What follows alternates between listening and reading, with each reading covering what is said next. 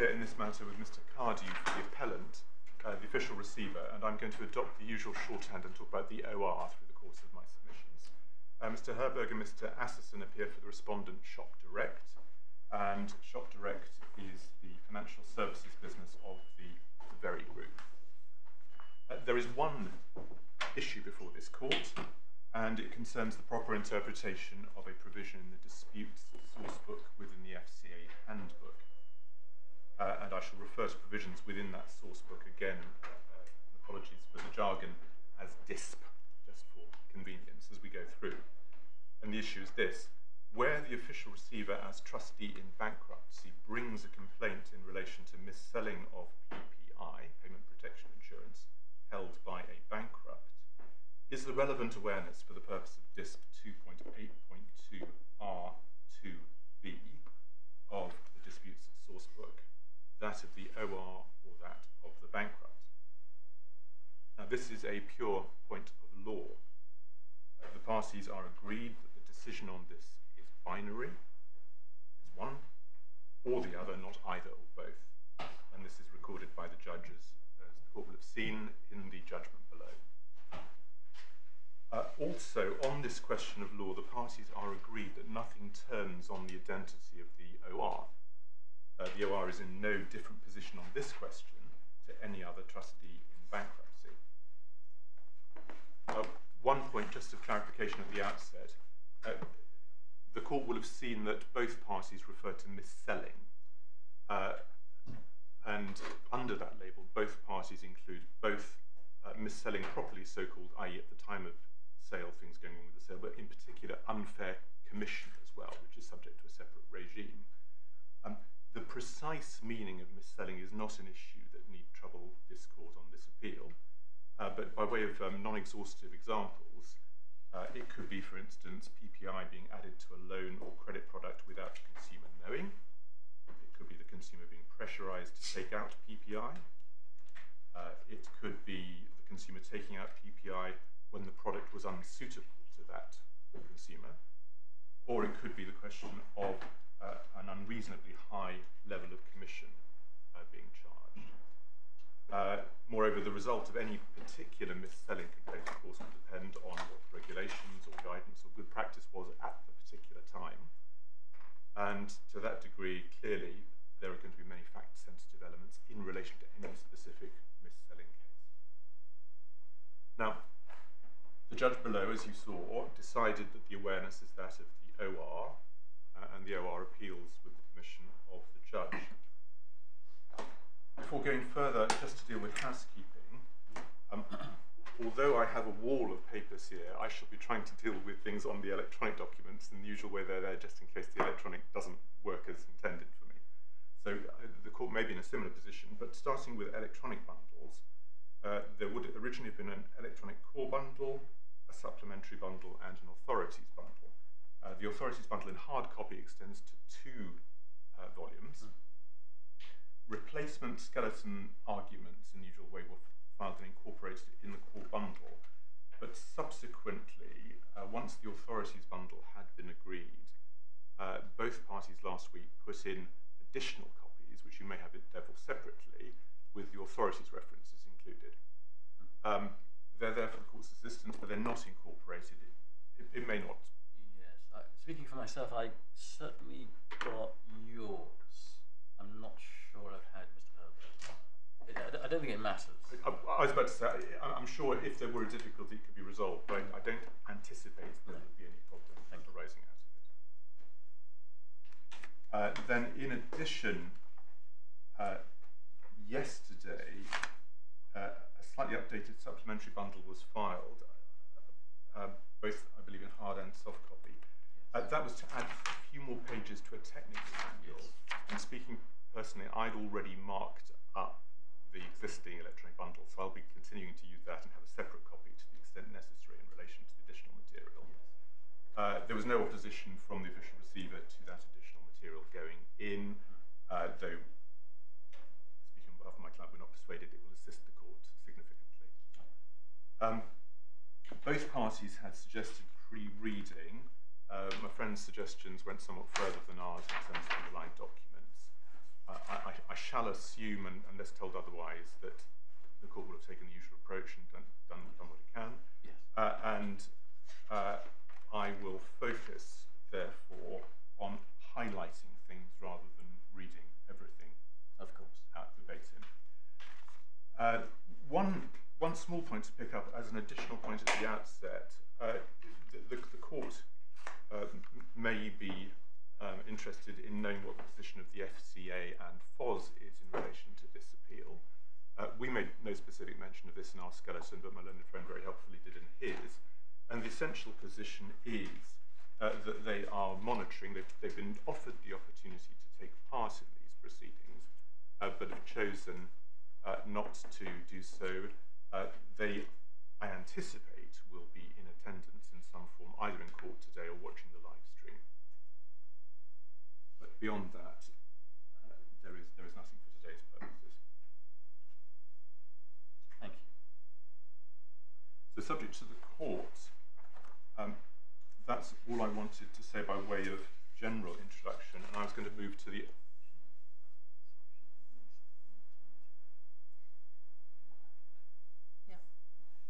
before you embark on your substantive submissions, there is one question that at some point perhaps you or Mr. Herbert can assist us with, which is that in the original claim form, the claimant was seeking an alternative declaration, which I think was to do with a suggestion that even if the relevant knowledge is the consumers, if I can use that for shorthand, that the knowledge of the OR could be attributed to the consumer.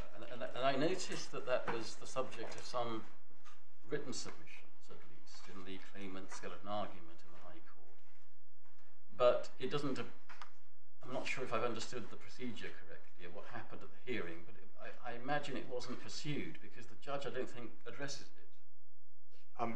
If I can put it this way, my learned friend in oral submissions, I think that the phrase he used was described it as being very firmly on the back burner. And certainly he was making no active case. I should say as well, of course, he didn't formally drop the point, it remained there, but it wasn't something he was actively seeking to put submissions on before the judge. And I anticipate, my lord, you're identifying particularly that sub-aspect of the other declaration, because, of course, the main thing that was being sought was by reference to the official receiver's knowledge in respect of the technical manual, which went hand in hand, if you like, with the first declaration. It may be helpful if we can perhaps just look at. Yes.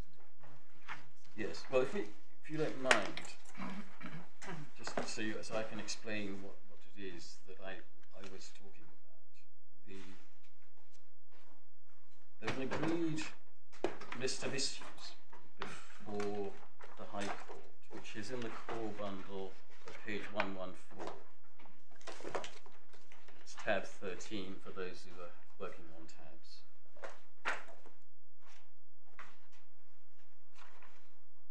Do you have that, Mr. Gibbon? Yes, I do.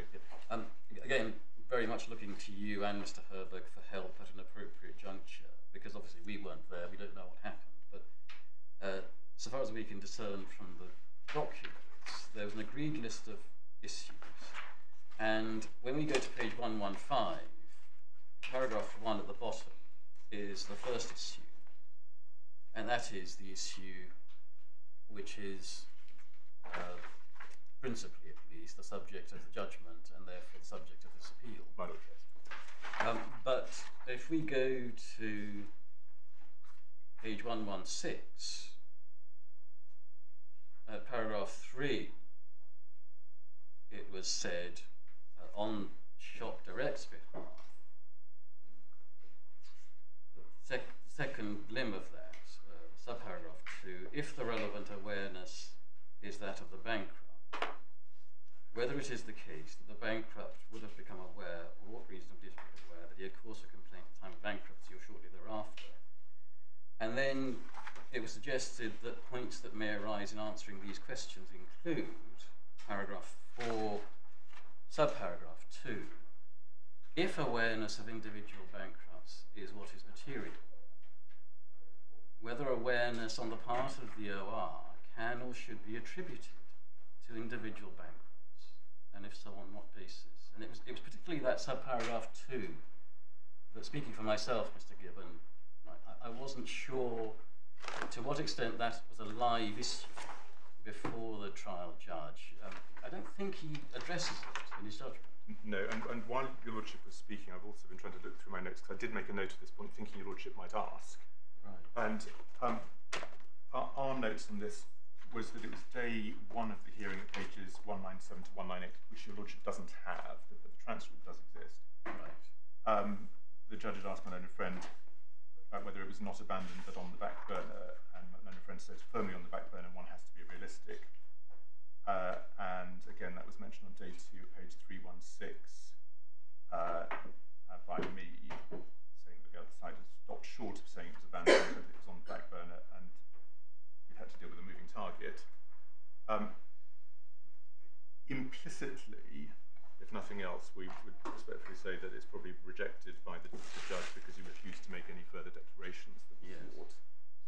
Is that right? Because it's put in the list of issues as only arising if the relevant awareness is that of the bankrupt, and the judge obviously has come to the other conclusion, so he may have, rather than reject it, simply thought it didn't arise.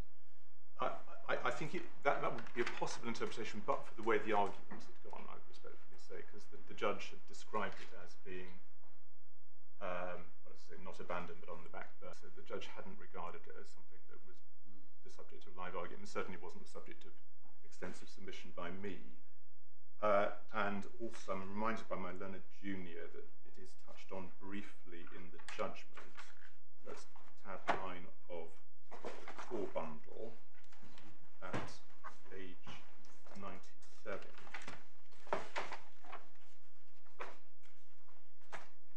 Yes. And what the judge said, the second limit of this additional declaratory relief was not advanced in oral submissions at trial. Touched on. But that's a different point. Which paragraph are you reading from? Paragraph 65. Yes. Yes, I noticed that, but like my lady, I thought that was about a different point, but I may be wrong. 64 talks about timing of actual. I think one goes back to what the limbs of the relief sought were. Just seeing whether that's a decision or the skeleton argument.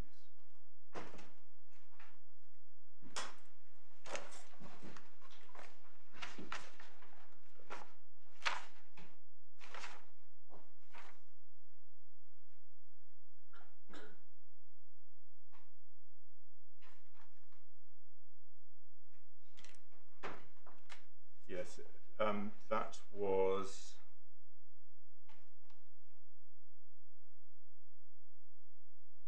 Yes, I'm not sure it takes things much further. It's page 92 of the skeleton. Yes. As I say, I'm not sure it takes things much further. Well, Mr. Gibbon, you've been very helpful so far. I also noticed that although there is a respondent's notice in this case, this point, as far as I can see, doesn't feature. It doesn't. In the respondent's notice. Where that leaves us procedurally, I'm not sure. It may not matter at the end of the day, and I certainly don't want to take you out of turn in the way in which you present your submissions. But it's a point that we may need to come back to. Yes, I suspect, and again without getting out of sequence, I suspect that might be a difficult one to come back to, certainly in this forum. Obviously one of the submissions being made below was that in relation to the factual declarations, if I call it that, was that they were simply not appropriate matters to be the subject of declarations at all. Yeah, I understand. And certainly the way we've apprehended it is the judge was presented with requests by the two claimants. I mentioned, of course, there was another claimant which settled. Yes. For declaratory relief. And of course the discretion of the court ultimately for various reasons. Yes. And if you like, formally, by not making any further declarations, that was an end of the matter unless my friend chose to appeal them. And my friend didn't appeal them. The only issue on this appeal, therefore, is whether the judge was right for additional reasons in his case to those that the judge himself gave. So that's certainly how we've apprehended things. But certainly, if this court considers there are points in due course which arise which need further consideration, the parties will take that very seriously. I mean, I should perhaps mention this additional point, that it has been raised both by Mr. Justice Bryan at the CMC in November 2021, as well as the judge last year, the question of what happens next. And doubtless that will be in the court's mind as well. And clearly, in the light of whatever is decided, the parties will have to have further discussions because for various reasons, which again needn't trouble your lordships, there are other things which might need to be resolved, and finding the correct approach to resolving those, the correct route, will take further thought and discussion. Yes. Well, as I say, Mr. Gibbon, I certainly don't want you or indeed Mr. Herberg to take things out of order.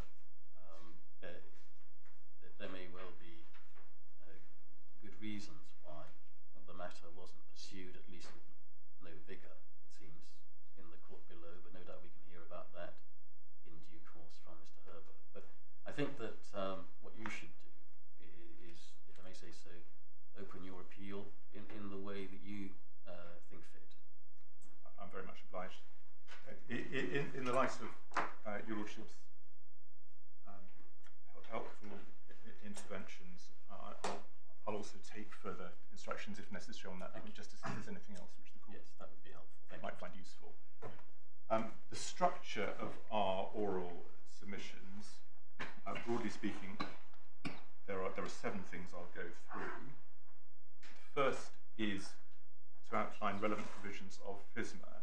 I'll use that abbreviation, which is the standard, and apologies if other people have other abbreviations, both as enacted and in current form. And I'll come to why that's useful in a second. Secondly, I'll then turn to look at the general section and the glossary of the FCA handbook. And general, yet again, there's an acronym which is GEN, as your lordship will be well aware. Thirdly, I'll touch briefly, and this won't be contentious ground, I believe, authority relevant to the correct approach to interpreting DISP. Fourthly, I'll go through relevant provisions of DISP. Fifthly, the role of the official receiver as trustee in bankruptcy.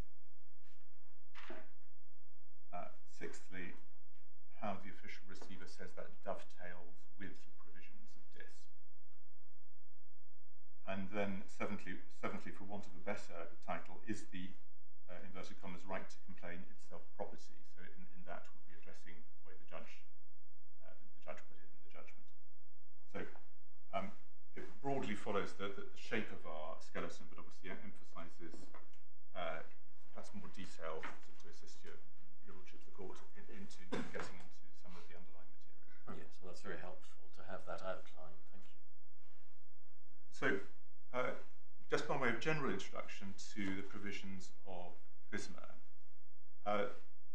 the provisions which currently apply have applied, for the most part, relevantly since 2013, and that was part of the consequence of the restructuring of what was the FSA into 2 parts to form the FCA and the PRA, so the prudential regulatory regime, and the PRA is, of course, the Bank of England.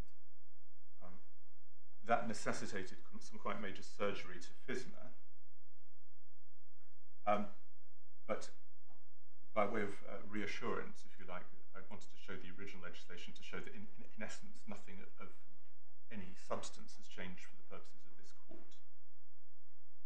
As the court will be aware, FSMA is one of the most substantial pieces of legislation on the statute books, As enacted, it was 433 sections and 22 schedules.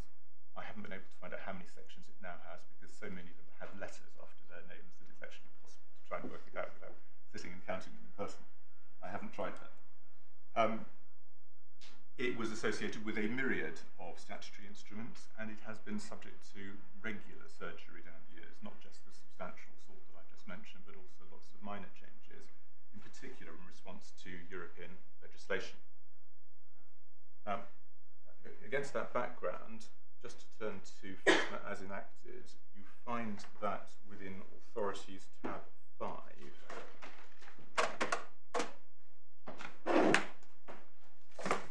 and that is page 88 of the electronic bundle numbering.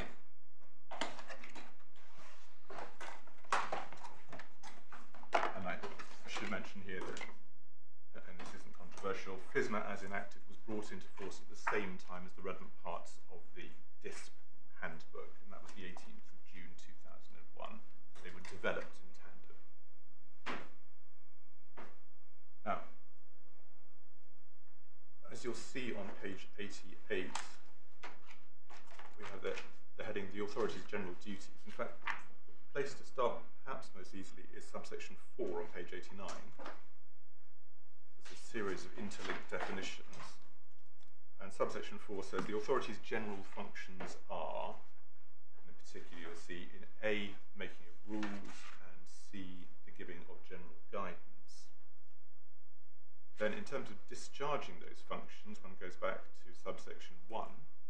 In discharging its general functions, the authority must, so far as is reasonably possible, act in a way which is compatible with the regulatory objectives and which the authority considers most appropriate for the purpose of meeting those objectives. And there's a list of 4 objectives in subsection 2, and market confidence, public awareness, protection of consumers, the reduction of financial crime. It's not suggested that those are put in a particular hierarchy order. They're all important, and we should make that clear at the outset. We do nevertheless say that in this appeal we will be talking about the protection of consumers to some extent, because we say that is a relevant factor to bear in mind in relation to the Ombudsman scheme. And moving on to section 5, which is page 90, it might be said that this perhaps doesn't add a huge amount to what was said in the earlier section, but this is the section which sets out in a bit more detail what the protection of consumers involved. And in particular, subsection 1, securing the appropriate degree of protection for consumers. I'll briefly show you section 155, which is at page 93.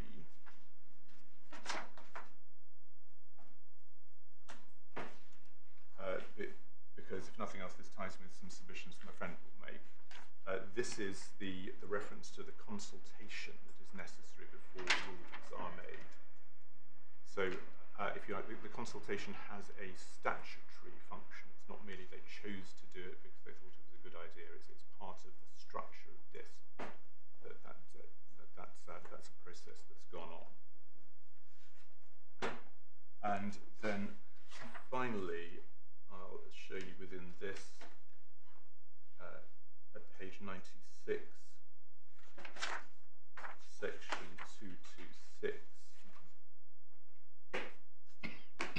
Now this is a reference to what's called the compulsory jurisdiction, and as you'll have seen from the skeleton arguments, that the parties are agreed it's the compulsory jurisdiction which is of relevance to this court. Subsection 1, a complaint which relates to an act or omission of a person, brackets the respondent, in carrying on an activity to which compulsory jurisdiction rules apply, is to be dealt with under the Ombudsman scheme if the conditions mentioned in subsection 2 are satisfied. That says the conditions are that the complainant is eligible and wishes to have the complaint dealt with under the scheme, respondent was an authorised person, and the act or omission to which the complaint relates occurred at a time when compulsory jurisdiction rules were in force in relation to the activity in question. And then briefly, subsection 6, a complainant is eligible in relation to the compulsory jurisdiction of the Ombudsman scheme if he falls within a class of persons specified in the rules as eligible. And so one sees there straight away that interrelationship with the rules that were being developed at the same time. And finally, subsection 8 simply gives the shorthand. This is where you see it defined as the compulsory jurisdiction. So that's as much as I wanted to show you of the original material.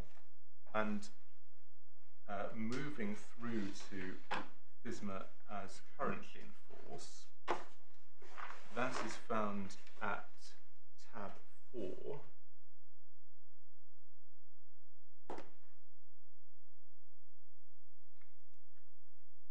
Which starts at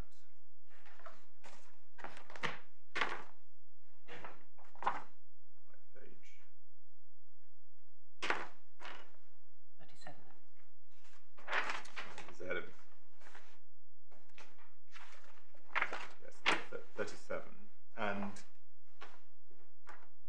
just to really give you the information for your note, Part 1A was substituted for Part 1, and similarly Part 9A in particular was substituted for Part 9 in due course. And so what that meant was that the original sections 1 to 18 were replaced by sections 1A to 3T, and Part 9, which was 138 to 164, which is the rules and guidance, was replaced in particular by Parts 9A to 9D. That's 137A to 144H. You'll see obviously straight away the letters that have crept in on a large scale into this legislation. But within that 9A is rules and guidance.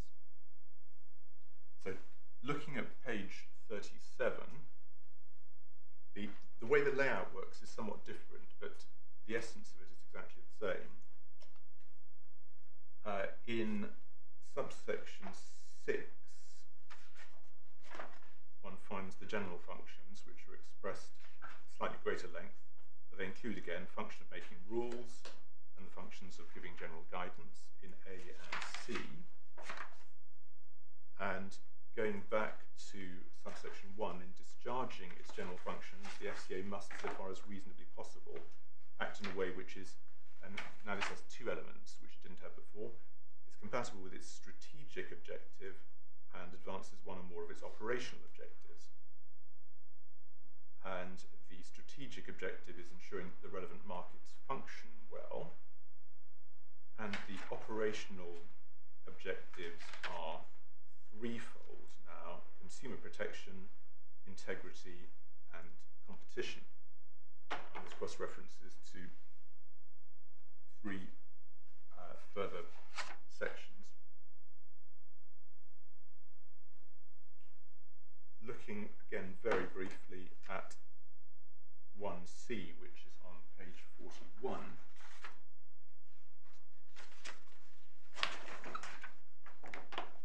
And the purpose of this is to show you that essentially, in all respects, this is the same as it was previously, securing an appropriate degree of protection for consumers, albeit the language of the two perhaps is somewhat different in some respects. It's essentially the same. Then turning to section 137A, which is page 45, just really wanting to show you subsection 1. The FCA may make such rules applying to authorised persons as appear to the FCA to be necessary or expedient for the purpose of advancing one or more of its operational objectives. And then I can go on to the Ombudsman scheme. That will take you to page 54.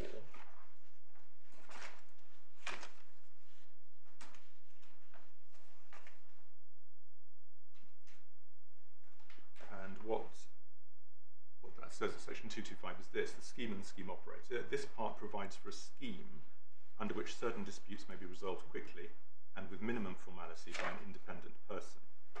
The scheme is to be administered by a body corporate, the scheme operator.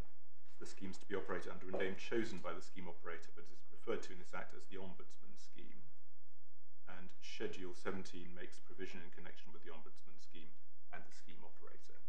And of course, the actual scheme operator is the Financial Ombudsman Scheme Limited, generally abbreviated with another acronym to FOS.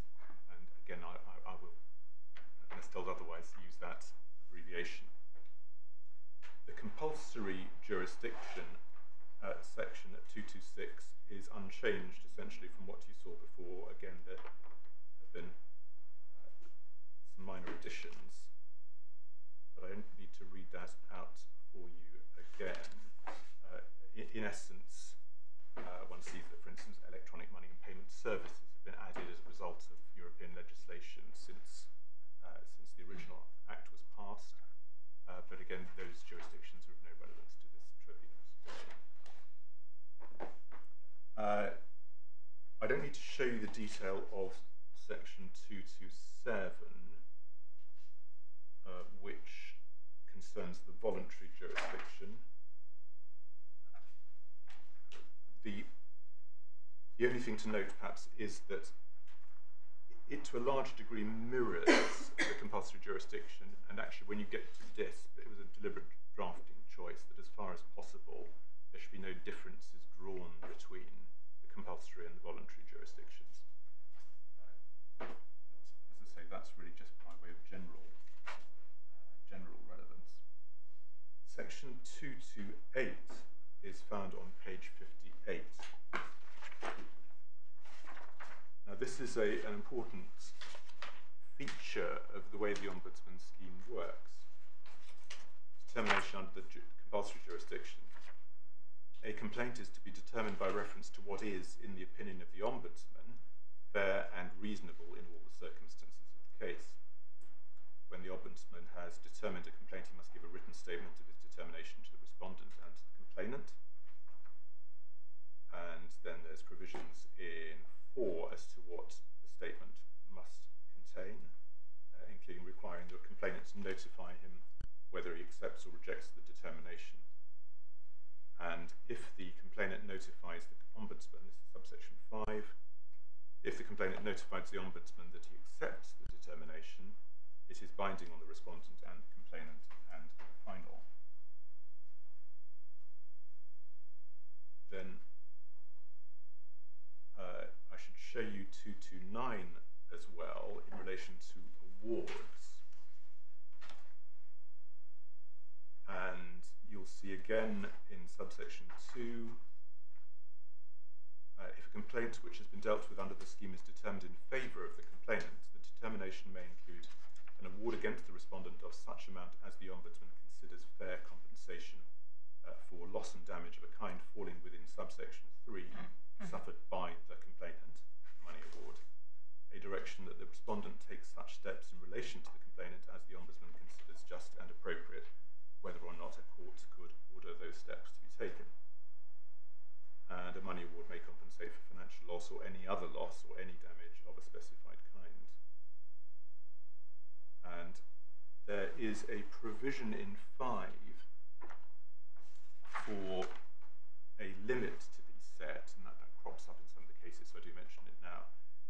A money award may not exceed the monetary limit, but the Ombudsman may, if he considers that fair compensation requires payment of a larger amount, recommend that the respondent pay the complainant the balance.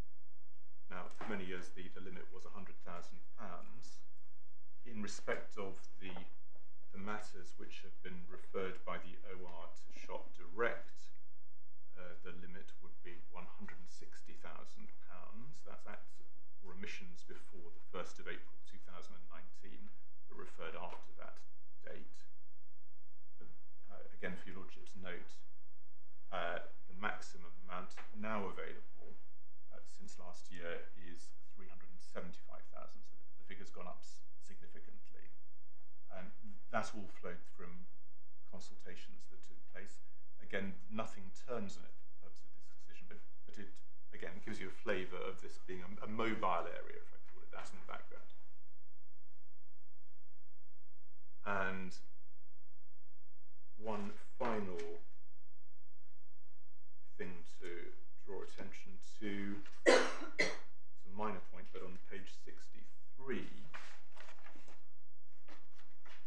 you'll see that the FOS scheme is essentially a confidential scheme as regards the individuals. That's section 230A. And at subsection 3, unless the complainant agrees, a report of a determination published by the scheme operator may not include the name of the complainant or particulars which, in the opinion of the scheme operator, are likely to identify the complainant. And so we don't seek to place too much stress on that, but again, that's consistent with dealing with individuals, consumers, and providing a simple regime rather than the stress, the publicity, whatever it might be, of going through court proceedings with all the incidents that those bring with them. In general, the breach of rules is actionable in court at the suit of the consumer for breach of statutory duty, and unless the FCA specifies otherwise. That's section 138D, my lord, yes, which your lordship obviously is aware of. And that's, again, breach of rules. So one has to bear in mind, of course, that a lot of what one sees when you go through this, for instance, is guidance rather than rules. Well, I was going to ask, are the sort of mis-selling complaints which have been brought before the Ombudsman, or against Shop Direct, the sort of complaints which would involve allegations of breaches of the rules which could be the subject of actions? Well, the short answer for today is I'm not able to give a precise answer. They will in some cases, without doubt, but certainly I wouldn't say, on the other hand, that... Not necessarily in every case. No. I mean, for instance, if I can put it this way, the Ombudsman can find a complaint made out if there was no breach of the rules or no breach of the law.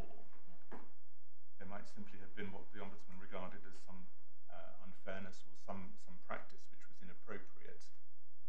The Ombudsman's discretion there is a very different beast, if you call it that way, but there is the overlap that your lordship has referred to. Thank you. It's one of the challenges with the nature of these proceedings taken. I'll stand back and say this. There was a debate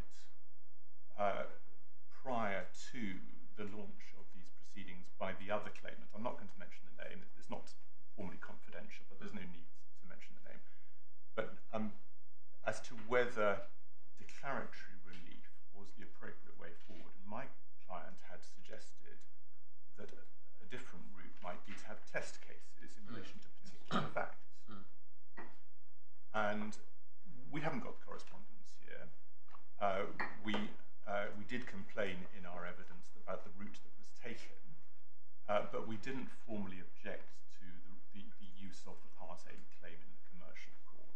So we are here, and we had the opportunity to object. We didn't. That was on the basis of proceedings had been launched. That was in the middle of 2021.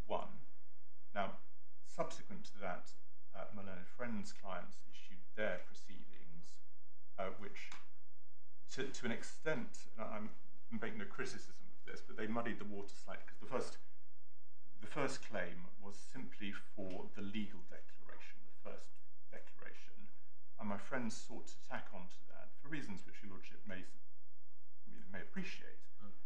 Well, while we're there, can we get these factual matters dealt with? And obviously the judge decided no, and that's not been proceeded with.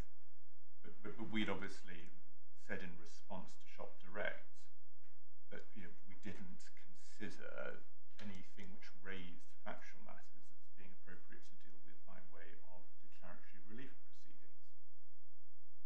So to quote, we perhaps wouldn't have wanted to start here for today's hearing, but we are where we are. But the issue is brought into sharp relief by questions such as my Lord Justice Nugee's, where there are issues in a particular case. One can see that if there were test cases, one could say, well, this one there's a complete overlap with section 138D. It's all about the rules. But what about this case, which which doesn't. And that's a very long way of answering that for today's purposes I'm not able to assist hugely further on that point. So to return to the Act, I was then going to turn to Schedule 17, which is found at pages 70 and forwards. I'm sorry, just picking up on the point I raised, just so I've understood it.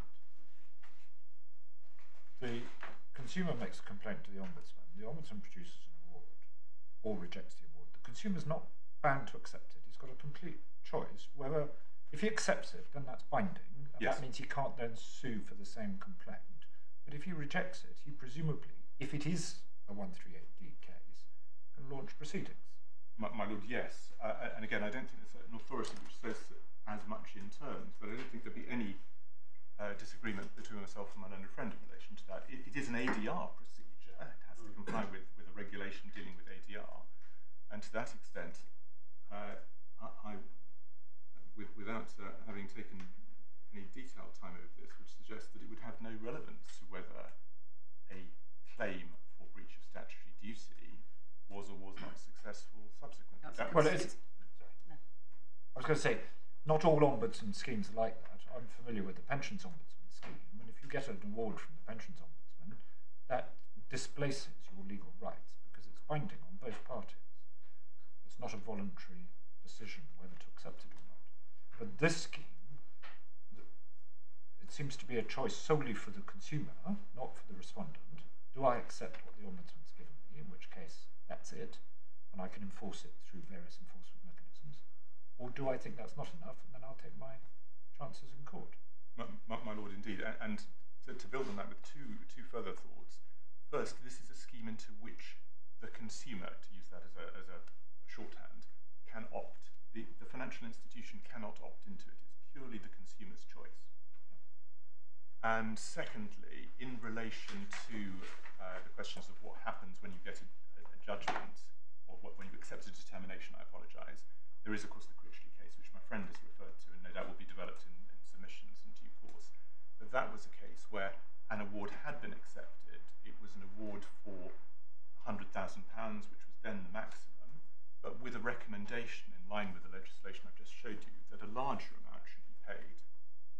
And the consumer, with the benefit of advice, accepted the £100,000, but with a reservation of rights, and then subsequently brought proceedings. I think it was essentially the case that they regarded the £100,000 as a fighting fund to allow them, therefore, to pursue the subsequent larger claim, and that's my friend's res judicata case. I apologise. Clark. Yes. My mistake. But that's the res judicata point, because having once accepted, with all the consequences which my Lord Justice Nugee has referred to, one was into a very different situation. Thank you. Right, you were taking us to Schedule 17. Yes, my Lord. And page 70 is paragraph 1. And you'll see there's a reference to ADR entity. That's because the rules have built into them, or the schedule has built into it, a requirement that the FOS meets the requirements of that set of regulations. And an ombudsman is a member of a particular panel. The panel is the panel established under 4. And you see there, again, this is moving to paragraph 2, the interrelationship with the FCA. The FCA has a sort of supervisory role in relation to FOS. FCA must take such steps as are necessary to ensure that the body corporate established by the SA under this schedule as originally enacted is at all times capable of exercising the functions conferred on the scheme operator by or under this Act.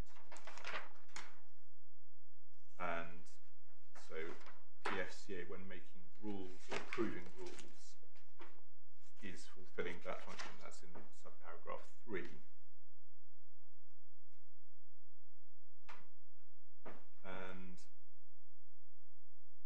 duty of cooperation with each other. This is, again, not controversial. Bottom of page 72, paragraph 3A. But the next thing I think I need to take you to is some pages on at, yes, paragraph 13, which is page 78 of the authority bundle.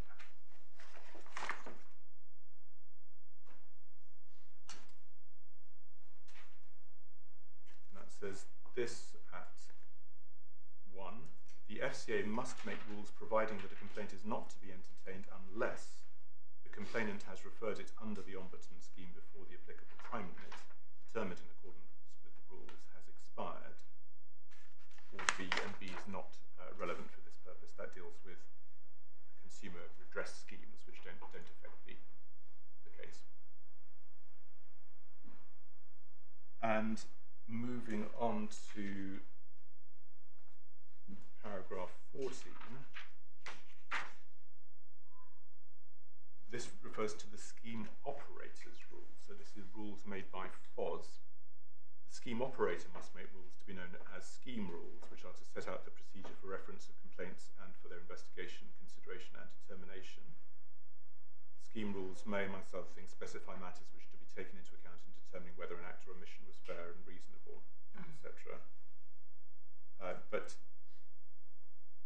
I certainly wouldn't, for today's purposes, be trying to spend any time trying to draw out distinctions between the different origins of different rules, because if you look down to 4, 5 and 6, that's 3 to 7 on the next page, you'll see that the scheme operator works closely with the FCA and nothing gets published by the scheme operator unless the FCA has consented.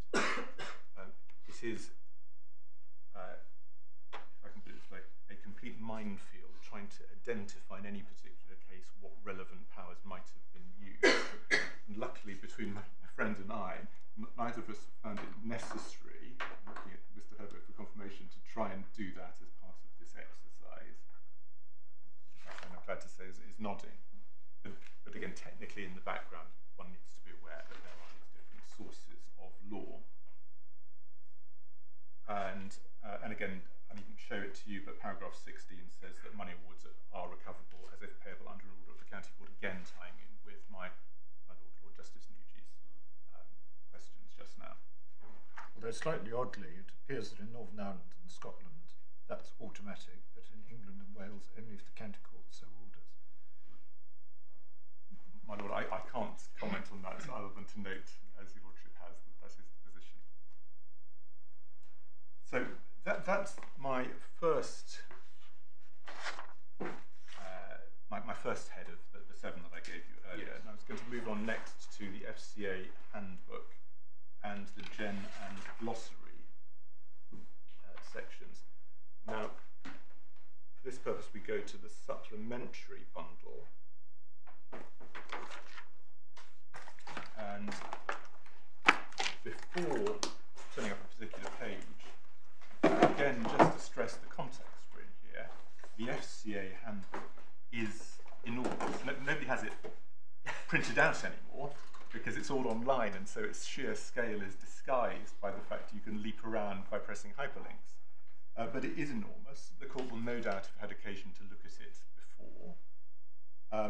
A conspicuous feature, apart from the sheer size, is the use of defined terms in the glossary. And these are found italicized through the handbook, and one often has to spend time flipping backwards and forwards to understand precisely what is going on in respect of a particular expression or word, and that ties in with a broader point that construing the handbook is an iterative and contextual process. So with those general points in the background, yes. Mr. Gibbon, just before you move on, you mentioned the size of the handbook.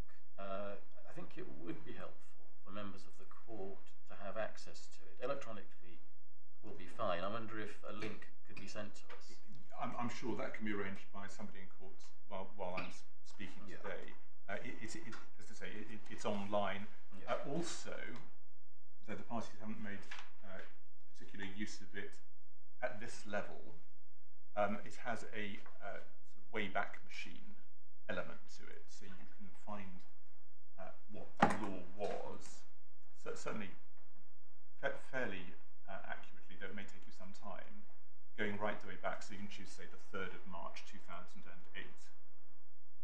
And so, this is getting ahead of myself slightly, but one of the points I'll be making is that the relevant provisions, the court can be confident, have remained the same throughout, but they have found themselves supplemented slightly in certain places, or, for instance, in relation to DISP 2.7, that was originally DISP 2.4 until 2008 or thereabouts.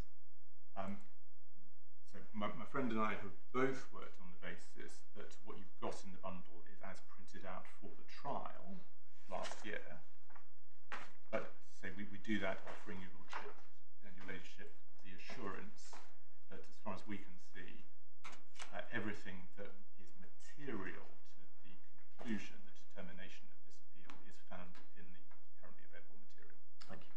And what is the relevant date that we should be looking at? It's the date when the complaints were brought, is it? Well, there are two answers to that, my lord. First, in terms of when the complaints are brought, unless there's a provision telling you otherwise, that will simply be dealt with by the financial... I should perhaps look at it in the two stages. It will be referred to financial institution first. The financial institution must deal with that according to the current guidelines. And if it decides against and the complainant wishes to refer to the FOS scheme, it will then be dealt with by the FOS scheme, and the FOS scheme will, amongst other things, look at what the financial institution has done. But the second part of the answer is that, of course, there comes a subtlety, because depending on the date at which a product was missold, there may be a difference as to what general standards, general guidance was, as to what was appropriate. I don't elaborate that too far, because I'm speaking off piste here slightly, but while the simple answer is you just deal with it under the current scheme, what answers produced by the current scheme will depend. And I gave the example earlier, for instance, of what the level of award might be. Now, under the current rules, it will depend in part on what the date of the actual original mis-selling was and when it was referred, because there's a series of transitional provisions that have been built in. So I hope that's more help than hindrance as a response. Yes, can I understand the procedural stage at which these complaints... I mean, I think the skeletons say that there's a very large number of them, but I don't think we've been given the number. But there was a bulk complaint put in by the OR to Shop Direct, and that's where we are, because the complaint, if it's out of time, the respondent doesn't need to entertain a complaint, and we haven't got to the stage of bringing a complaint to the Ombudsman, is that right? Yeah, in broad terms, yes. And the reason I say in broad terms is that obviously there was a great deal of correspondence. Again, getting ahead of myself slightly, in 2017 there was a change to the rules which in effect meant that all historic PPI mis-selling complaints should be referred by the end of August 2019. And the court will recall the quid pro quo of introducing that deadline, that new deadline, was a massive, expensive advertising campaign to try and give people a chance to identify whether or not, one last chance, they had PPI. And the FCA's approach was that people were encouraged to think about PPI they might have had at any stage. Now, it was in the context of that, this isn't, again, before you in detail, that the official receiver made what have been described as bulk complaints to various institutions. And we do have figures in relation to the other claimant, the settled claimant, and your lordship has seen from that very, very substantial numbers of both individual complainants concerned, individual larger numbers of accounts, and one's talking many, many thousands. So, albeit one doesn't know the figures for Shop Direct, they haven't been put in evidence, I think my friend put it below that they are very substantial, or to that effect, very large. That clearly is sufficient, if you like, for Shop Direct. And also, tied in with that, thinking about Shop Direct as one of many, many institutions, there was an extraordinary pile-up, if I can call it that, in 2019, because so many things were being raised in so many different quarters. And what happened was discussions took place between parties about when steps should be taken. The Financial Conduct Authority was involved with that, and in response to that, different institutions made different arrangements in relation to whether time limits should be extended voluntarily or by agreement. So the position in relation to Shop Direct, I haven't got pieces of paper here, but they would say one of the points they reserve, and it's not raised, is whether or not those complaints were properly referred to them by the end of August 2019, but they don't raise that as an issue for debate in this forum. But factually, Shop Direct has not rejected any of the complaints under 1.81 of this. I don't believe any have been rejected. So the reaction has been, so they could have rejected without considering the merits on the basis of limitation, provided they explained that position. But we haven't got there here. Their response has been to issue these proceedings. And well, along with many other institutions, there were ongoing discussions, if I could put that, the most high level, understandably ongoing discussions, and it's in the context, as your ladyship has said, of those that, as no resolution was reached, their proceedings were launched. And as I say, in part, I suspect that's because they knew that the other proceedings had already been launched, and it seemed appropriate to try and have the two sets of proceedings dealt with together. I should stress, if there's anything about this that I'm saying that Mr. Herberg disagrees with, I'm sure I'd very happily cede to him to give him the floor on that. But I hope, in general terms, there was material before the judge below which would have given a more detailed answer to your lordship's question and your ladyship's question. But I hope, in general terms, that gives you a feel for where we are. Thank you. Right. So I think you were going on to Jen and the glossary. Yes.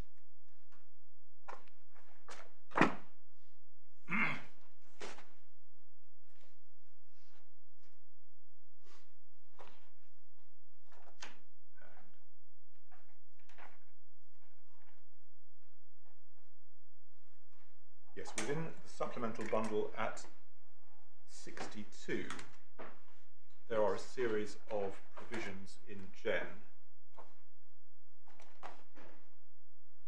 and just show that those in turn. 2.2.1R, so rule, every provision in the handbook must be interpreted in the light of its purpose. 2.2.2G, so that's guidance. The purpose of any provision in the handbook is to be gathered first and foremost from the text of the provision in question and its context among other relevant provisions. The guidance given on the purpose of a provision is intended as an explanation to assist readers of the handbook. As such, guidance may assist the reader in assessing the purpose of the provision, but it should not be taken as a complete or definitive explanation of a provision's purpose. Then I think I can take you to 2.2.6 at the bottom of the page. Use of defined expressions. Expressions with defined meanings appear in italics in the handbook unless otherwise stated in individual source books or manuals. And then moving to 2.2.9, again, guidance.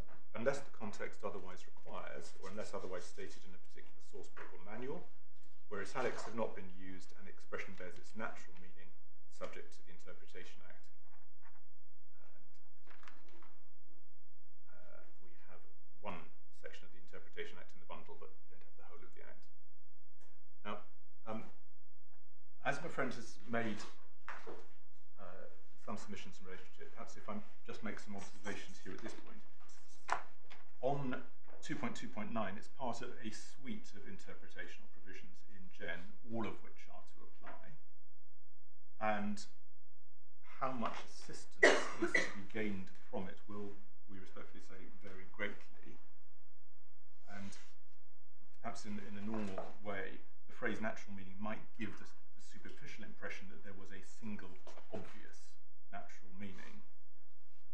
Now, that may of course be the case in respect of a particular provision. For instance, the king in a UK context will naturally mean the king of the United Kingdom of Great Britain and Northern Ireland, not some other king.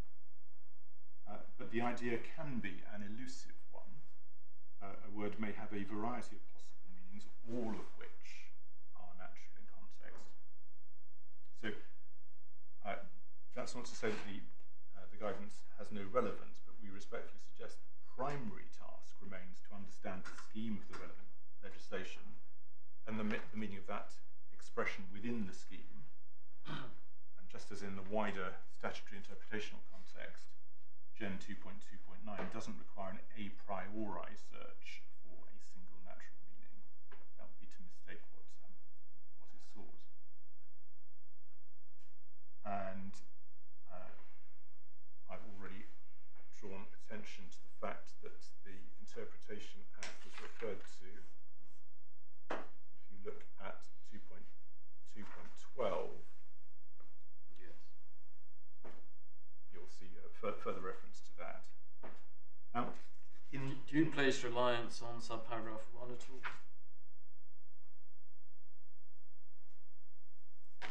of subparagraph 1 of 2.2.12. Yes. Well, my lord, yes. I will be taking you in particular to a couple of definitions and how we say that they should be interpreted and colour the way your lordships and your ladyship look at provisions in dispute in due course. But again, it's a holistic exercise. I wouldn't want to take any one of these provisions within Gen and try and give it an over-emphatic presentation to this court. I simply drew out the points in relation to natural meaning just to ensure that it wasn't regarded as having some sort of trumping quality, or more particularly an a priori quality, which we considered would be an error if that was how it was to be understood. Now, in broad terms, the provisions can be said, if you like, to replicate general principles of statutory construction. And we certainly don't disagree with that. It's one of the difficulties, I suspect, that there was regarded, and I'll put that neutrally, there was regarded as being a need to say something about interpretation. I can't give you a definitive answer why, and my speculations may be of no assistance, but it may be that because of the style of the handbook, that was felt to be an important feature, because it's very much a consumer-facing, non-legalistic looking text. It has legal importance, but it's a very different drafting style to what you might see in an Act of Parliament. And it may be that in certain respects, as rules and guidance are given by FOS, for instance, that's not an obvious judicial source, or judicially recognised source for legislation. But I stress that I put those as observations which may or may not give assistance. I don't place any reliance on those by way of submission. The short answer is... I'll be sure I understand. Insofar as the handbook contains rules, which are marked by an R, they're rules made in exercise of the rulemaking power conferred by FSMA, both on FOS and on the Ombudsman. Is that right? Yes. And so those are delegated, they are subordinate legislation, yes, technically. And that's it. That is an important point we say. Is but they're not made by statutory instrument. They're made through the processes you showed us a bit of consultation and draft exposure and so on. But once they're made, they do have statutory force in the sense they're made as rules Yes. under the Act. Presumably the guidance is not technically subordinate legislation at all, it's just guidance. That's correct. This is where, I mean, this could be a whole separate hearing, I suspect, with Yes. a lot more material needed. But the guidance, I mean, Mr. Herberg may have more at his fingertips than me on this. Guidance can have a force bearing in mind its statutory origin that the Lordship has identified, but I simply don't have You used the word minefield in a different context earlier. Yes. I think many public lawyers might describe this as another minefield. Yes, and that's which I think we probably don't need to get into in this appeal. Well, that would certainly be a matter of some relief, I suspect, to take myself and my friend, not least because we don't have the full materials, which we'd need to assist the court properly in relation to that. But there are instruments which bring these matters into force. Those instruments aren't necessarily parliamentary instruments, though, and again, that's a separate discussion. And if it were of any assistance, no doubt we could produce notes just giving a little bit more guidance from the bar as to the architecture and how that architecture works. Well, I suspect, unless either of you could say it makes any difference, we won't, speaking for myself, need to get into it. I was just prompted by your submissions as to the broad principles of statutory interpretation. Are we technically interpreting something which has statutory force? And it seems to me that technically yes, we are, insofar as they are rules, including in particular the relevant rule, but we might not be insofar as we're interpreting guidance. Yeah, I mean, if I can put it this way, the key provisions with which you are concerned are rules. 2.8.2. 2.8.2, and to the extent it has a bearing on 2.8.2, 2.7.1, 2, etc. So I will gratefully accept my Lord Justice Singh's suggestion that unless it crops up as being something which the court decides on further reflection and needs guidance, I shan't particularly dwell on difficult issues such as this. Thank you. I mentioned there was one provision of the Interpretation Act. I'll show it to you very briefly just so that you know it's there, but I'm not sure that any submissions will turn on it. That's in the Authorities Bundle, tab 1 at page 4.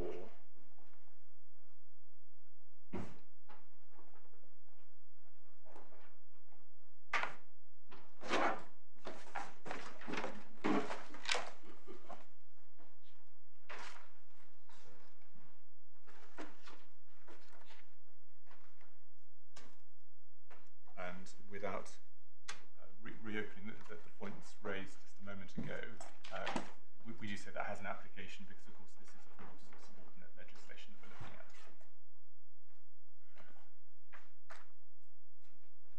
But no more than that. That's simply for the court's notes. Now, returning to the supplementary bundle. This time looking at 65. Yes, now this is the glossary. This is the glossary, and again, when the court has the relevant links, I think I did once try and print the glossary out, and again it was a very, very large document.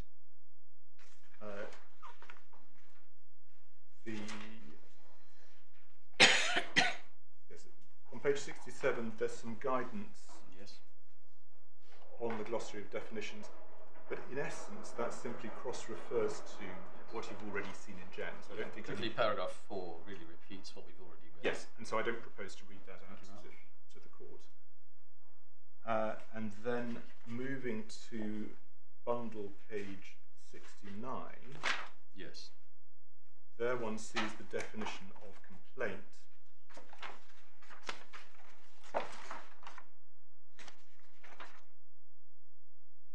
And relevantly in subparagraph 2,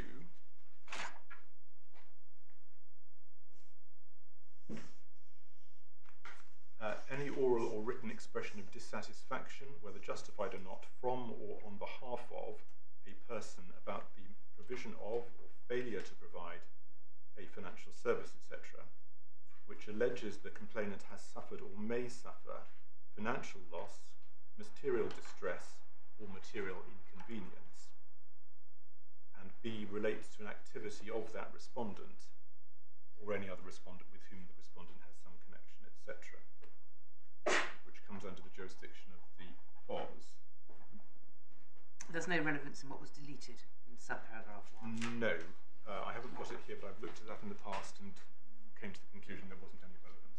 Yeah, and it's paragraph 2 we're concerned with, not paragraph 3. Is that right? Paragraph 3, that's in fees 7A and fee 7B, or I misunderstood. Oh, there are two paragraph 3s. I'm looking at the wrong paragraph 3. So you read us paragraph 2. Yes. And I understood you to do that because that's the one that's relevant. It is, and in fact we don't have the whole of the paragraph 3 that's referred to there. Okay, that's fine. That's common ground between myself and my friend. Now, complainant is... So just before we leave that, so you're moving on to complainant. Well, within that, I was going to say complainant is not a defined term. Yeah, I was going to make that point. The complainant is not a defined term, but nevertheless we are given some indication of what a complainant is in this particular provision, because it says the complainant has suffered or may suffer financial loss. Your Lordship's ahead of me. That's the very point I was going to draw to the Court's attention. So it's if you like, an indication that one sees from that use of language in context there, and it is an important. Yes. It is an important provision. And I think you would submit that it's also important that in the previous words, this provision has already made clear that that person is not necessarily the person who makes the oral or written expression of dissatisfaction, because it says from or on behalf of. My Lord, that was my second point, and your Lordship again is ahead of me, because that's indeed the case. There is a clear distinction between the complainant, if that complainant uses somebody else, because that person does it on behalf of. So the from and on behalf of language is an important indicator, we do say, when assessing things going forward. Person is a defined term. We don't have the definition of person. Do you know what it is? It's elsewhere. It's quite complicated because it cross-refers to delegated legislation. But in essence, a person is, in its significant part, it's an individual, private individual, but it's not limited to a private individual. It could be a company which was in, if you like, the position of a customer. But there are various provisions that would need to be met in relation for a non-private individual to meet the test of what a person is. Is the OR a person? I'm not sure that has been addressed. The OR is a statutory office occupied by a person. 16 individuals. By 60 individuals. My lady is ahead of me. I'm sorry, my junior is mentioning something.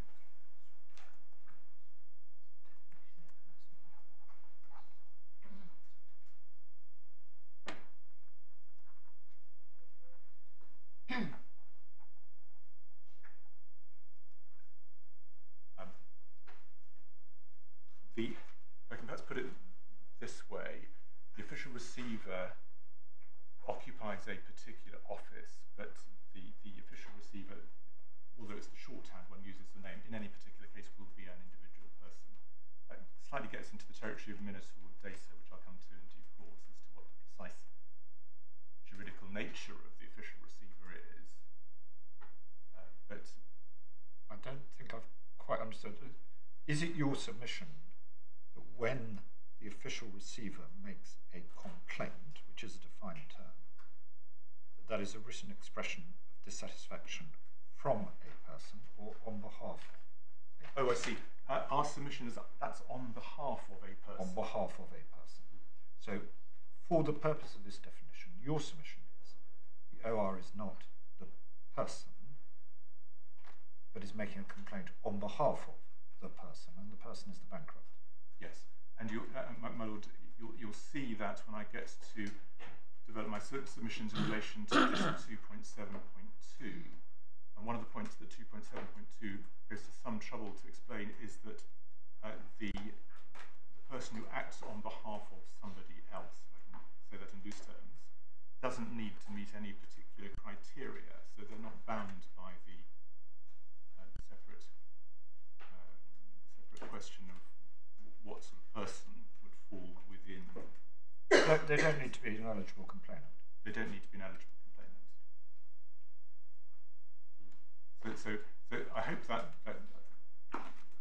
eventually it's got to my clarification, namely that the official receiver's case is that it acts on behalf of.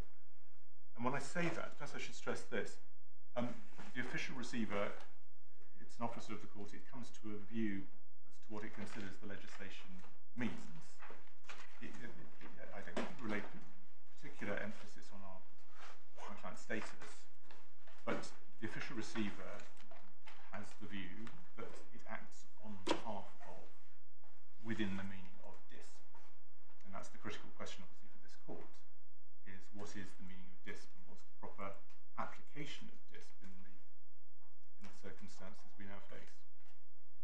Is it in fact in dispute that under Rule 2.7.2 the official receiver who brings a complaint is acting on behalf of the bankrupt? It depends how far one dives into that question, because certainly one of the submissions being made is that the official receiver has vested in him or her. For shorthand, I'll say him.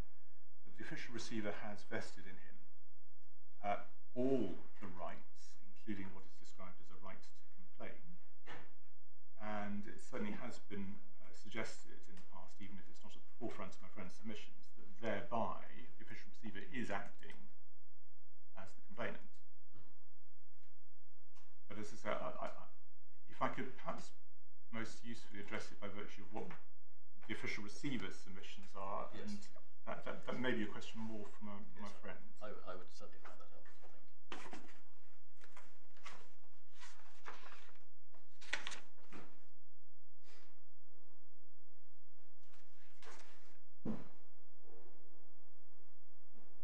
So moving on to the next page, a much shorter definition found in the middle of 70. Eligible complainant, a person eligible to have a complaint considered under the Financial Ombudsman Service as defined in DISP 2.7 brackets is the complainant eligible question mark. So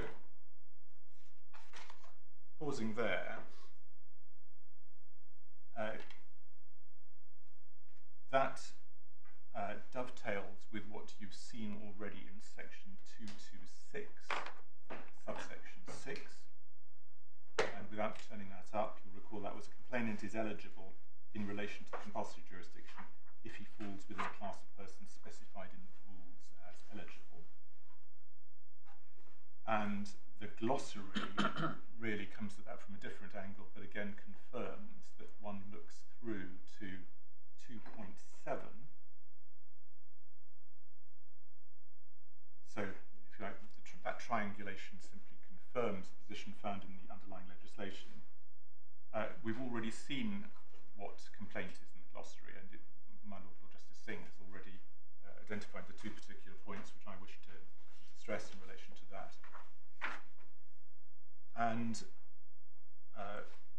we've seen what that definition demonstrates about the characteristics of complainant. We do say it's noteworthy, and I wouldn't put it perhaps higher than this, that they have chosen in the glossary to use the phrase, or adopt the phrase from the heading, is the complainant eligible question mark. Now, there is no suggestion that after that initial question has been answered, there is any relevant concept of a non-eligible complainant. And not only does that tie in with what you've seen in section 226, because it's a necessary part of access to the FOS scheme that you're an eligible complainant, but also, as we'll see in due course, that ties in with DISP itself, which shows that one of the 4 key matters necessary to be within the scope of the jurisdiction is the eligibility of the complainant. So, as we put previously in this matter, if the complainant isn't eligible, then DISP is not engaged. And if DISP is not engaged, then obviously it's open to the financial institution when it receives some sort of expression, simply to reject that out of hand. So that's what I wanted to show in relation to Jen and the glossary. And it was at that point I was just going to broaden the camera angle, if you like, to look at authority relevant to the correct approach to interpreting DISP. So going beyond what was said in Jen. I've referred already to general principles of statutory construction. I'll touch very briefly on some case law.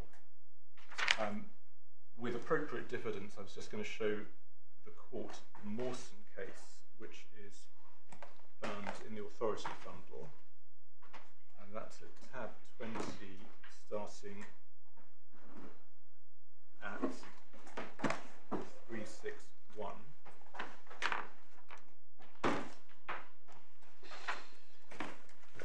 And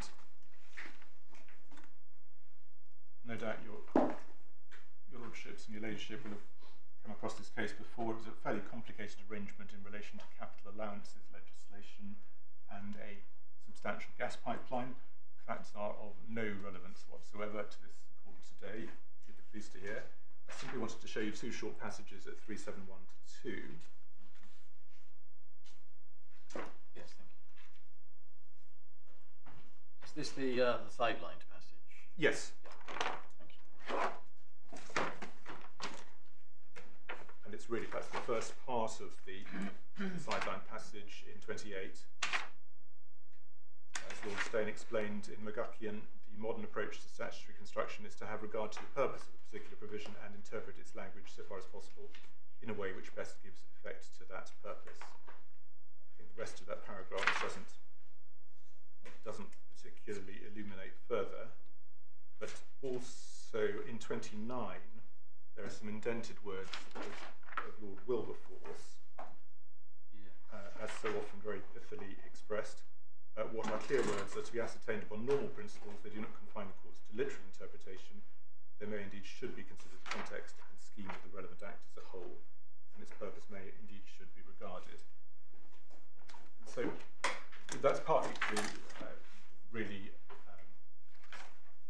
elaborate on the submission I made already about how Jen reflected general statutory interpretation provisions.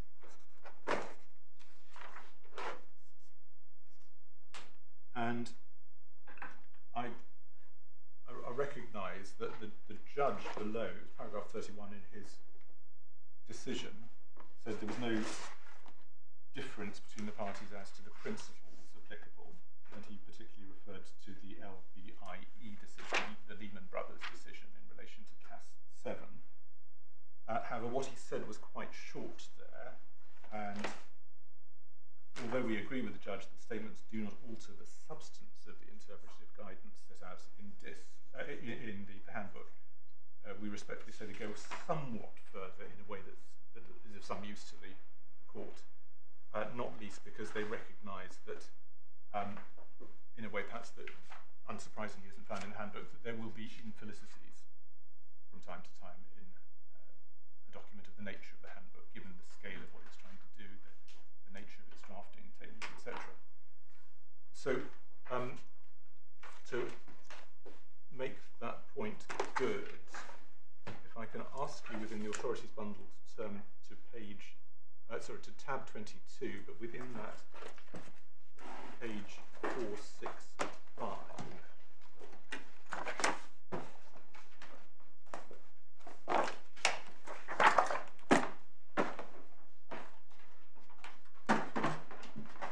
And it's the sideline passage within the judgment of the Master of the Rolls. And again, the court may be familiar with this passage. What he said was this: at the risk of appearing anodyne, it appears to me that when considering how to interpret Cas 7, the following factors are relevant. First, Cas 7 must be construed in the light of its overall purpose, namely to protect the client money held by a firm. Secondly, Cas 7 must be construed on the basis that it is intended to produce a practical and commercially sensible result. Thirdly, and I don't suggest this is relevant for our purposes, it was to comply with directives and impose and implement those. Fourthly, if at all possible, different provisions of Cas 7 should be interpreted coherently, and different points at issue should be resolved mutually consistently. Fifthly, while such general points are of cardinal importance, the actual wording of Cas 7 must ultimately govern any decision as to its effect. And he then turned to the issues. So we do commend that set of observations. We don't have the Supreme Court decision, because as the court will recall, that went to the Supreme Court. We had it below. There was no doubt thrown on those principles. If you wanted a reference to that, that's 2012 UK SC 6. But I also wanted to show you within the decision some observations of Lady Justice Arden. Yes. Back quite a substantial way to 398. First of all, paragraph 18,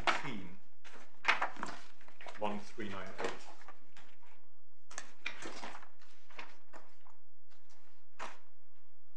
The interpretation of particular provisions of Cas must be an iterative process, but one has to begin somewhere. I propose to summarise the positions of Cas 7 by taking them in the order in which they appear. There is a degree to which that is true in this case, as the court will already have seen. One does find oneself bouncing backwards and forwards to a degree.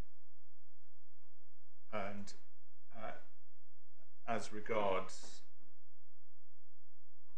iterative, certainly what we apprehend she means by that is that wherever you start, your knowledge will be imperfect, and you'll need to keep circling back potentially. And also, if I can ask you to turn to page 405. Now there's a longer sideline passage here. We do say this is of some importance in elaborating the points that were recorded by the judge. I will, with your indulgence, read it out and pause at particular points. The issues on this appeal turn upon the interpretation of the statutory rules of Cas 7. The process of interpretation of Cas 7 involves assessing the provisions as a whole and testing preliminary conclusions on one provision by reference to the rest of the relevant provisions. It must, as the judge, and that was Mr. Justice Briggs at first instance, recognise, be an holistic and iterative approach to interpretation. There is a danger of compartmentalisation if issues are split up and dealt with separately. Accordingly, I've sought to condense them as far as possible and to test my conclusions by reference to the rules of the scheme considered as a whole. And then she goes on to say this at 58, and it very much picks up the point made by my Lord Justice Nugee. Although Cas 7 looks like and is a set of rules for market participants and investors, it is also a set of statutory rules. In my judgment, the presentation of the rules in this form serves to remind a court that the rules must be given a sensible and practical construction. The court must bear in mind the overall scheme of the rules and keep in proportion any drafting infelicities. Since the rules are designed to protect investors, see section 138 of the Act set out, the court should lean against interpretations which result in legal black holes. The court has at least to start out with the view that the drafter intended to create a coherent scheme, even if this is ultimately disproved in certain respects. Rules should also, in my judgment, be taken to be grounded in reality. The Act requires the rules to be the subject of detailed and far-reaching consultation in the market prior to adoption. It's thus improbable the FSA was oblivious to the fact that mistakes are worse than made by firms in practice. The remaining part, I don't think assists the court so much. And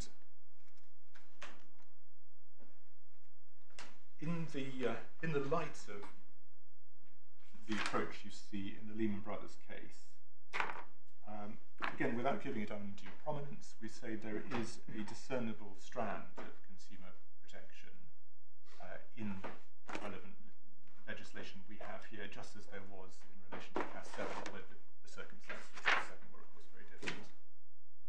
A focus on the underlying customer, which is threaded through the drafting of DISP, we would respectfully say.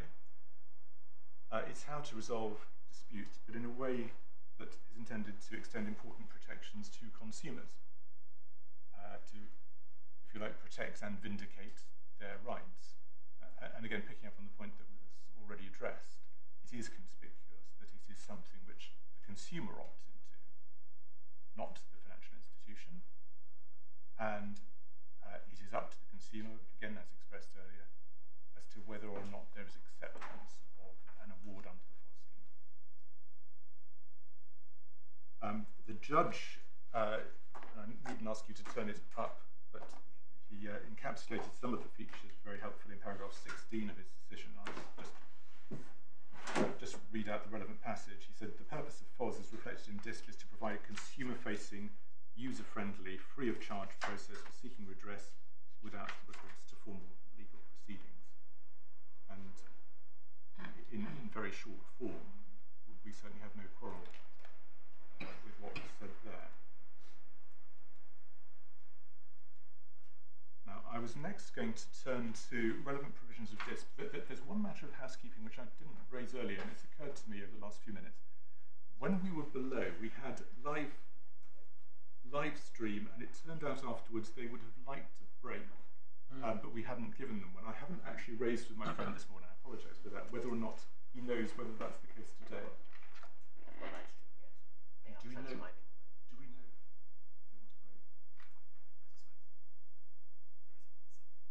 There is someone transcribing, I don't know. Oh, read.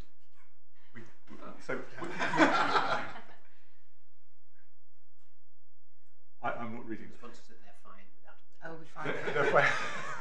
I haven't got my computer in front of me. Well, I'm sorry to have raised it then, but we were told afterwards that they would have liked a break, but apparently they've got arrangements in place that a break is not necessary. So I'm All right. subject to the court. I'm very happy to carry on. Thank you. So I was then going to go to DISP, which is found in the supplementary bundle again. And it's at page 1 and forwards, I hope. Yes. And just to stress what I said earlier, this is DISP as it currently stands, albeit when you go to the website of the FCA, not only do you have the benefit of the time machine, but you can also see when things were introduced. Unfortunately, the printed out version doesn't say when things were introduced. Where I think that might be relevant, I'll mention, but it's unfortunately not something that we can easily resolve today on the material in the bundles before the court. Right. So there's an introductory section to DISP. I'll just read a few particular passages from that. This part of the FCA handbook sets out how complaints, I'm not going to try and speak with italics, but when you read through, you will see italicized words, and they are manifold. So you can see straight away the practical exercise of going through the glossary if you really wanted to understand every single provision as one went through. How complaints are dealt with by respondents and the Financial Ombudsman Service. Then, third paragraph, the powers to make rules and directions or set standard terms relating to firms, etc., derive from various legislative provisions, but the rules have been coordinated to ensure they're identical wherever possible. So that, again, ties with an observation I made earlier about the voluntary jurisdiction and the compulsory jurisdiction. As far as possible, they look the same in the rules, and in fact, the same provisions can apply to both. There's then a brief summary of the chapters. So, Chapter 1, treating complainants fairly, This one contains rules and guidance on how respondents should deal with complaints promptly and fairly, including complaints that could be referred to the FOS. So again, there's a distinction drawn between what can be referred to the FOS and what can't. And then in the next heading, the Financial Ombudsman Service, after the first sentence, it says, Chapter 2 sets out the scope of the Financial Ombudsman Service 2 jurisdictions, the compulsory jurisdiction and the voluntary jurisdiction.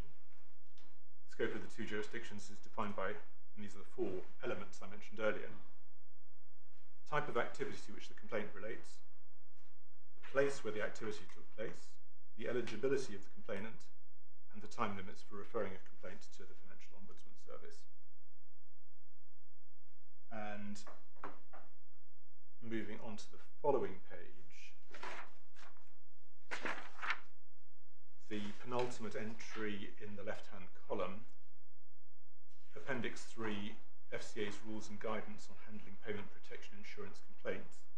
This appendix sets out the approach which firms should use when handling complaints relating to the sale of payment protection contracts, so in essence PPI. And I should say that that was introduced in 2010, Appendix 3. But obviously for the reasons given, if a complaint is now being referred and dealt with, it falls to be considered as part of dealing with that complaint. So moving on to page 3, so this is DIS 1, treating complainants fairly. That includes keeping respondents informed, keeping complainants informed. And 1.6.2, subject to a later rule, the respondent must, by the end of 8 weeks after its receipt of the complaint, send the complainant a final response, which does various things, including at letter E, informing the complainant that if he remains dissatisfied with the respondent's response, he may now refer his complaint to the Financial Ombudsman Service. When you look at 1.6.1, which requires the respondent to send a complaint, prompt written acknowledgement, and keep the complainant thereafter informed, does complainant there mean the Ombudsman, the OR, or the bankrupt? Well, one of the submissions I'll come to is that once one has identified, and that it involves going through the whole process of looking at this, but once one identified how the paradigm case is meant to work, which obviously focuses on the complainant in a case where there's no supervening bankruptcy or other matter, it's very straightforward. Yes. Where, for instance, you have an agent involved, we say that it's a natural use of language that didn't need to be set out expressly, that it would be sufficient and consistent with the overall purpose that one can send the response to the agent. That would be sufficient sending to the complainant. That doesn't undermine the identity of the complainant. Now, I'll elaborate that as I go through, but your Lordship picks up on a point which we would ultimately respectfully say comes into the question of the infelicities that can arise when one starts with a scheme that's focused on individuals, and the vast bulk, no doubt, we're anticipated to come directly from those individuals. But then, entirely properly, it's made allowance for other circumstances which have been bolted onto that.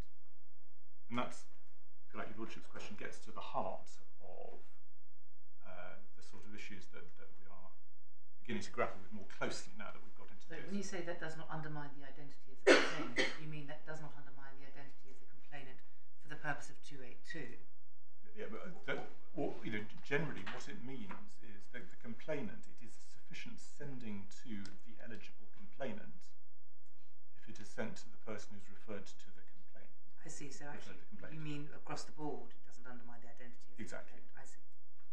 So what the respondent has to do is actually send it to the OR, not to the bankrupt. But you say that is still a sending to the bankrupt. In terms of understanding the scheme, we say that is where you ultimately get to when you see how the scheme has been put danger is by dealing with it at this stage, before I've shown you all the other material, I may get ahead of myself in a way that's going to get out of sync. This is really the point that Lady Justice Arden was making, that it's important to read the rules as a whole, and you may have a provisional view when looking at one provision, but you can test it by looking at everything. My Lord has put it extremely well, and it is that exercise which I'm hoping to do over the next period of my submissions. Yes. And really, as we draw the threads together, having once gone through DISP as a whole, to see how it fits together. But obviously, I have given some immediate response to your Lordship's question, which I hope indicates the direction of travel, if nothing else.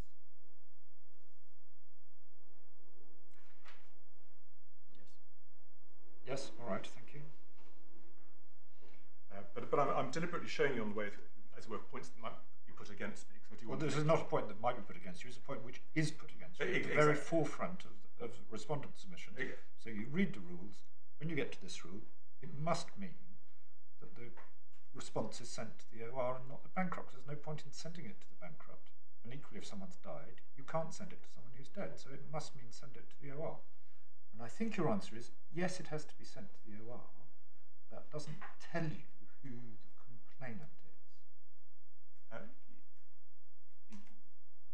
Yes, that's certainly, without, I hope, sounding too sceptical about that. I'm always conscious that there are more aspects that are brought into it. But let's put it this way.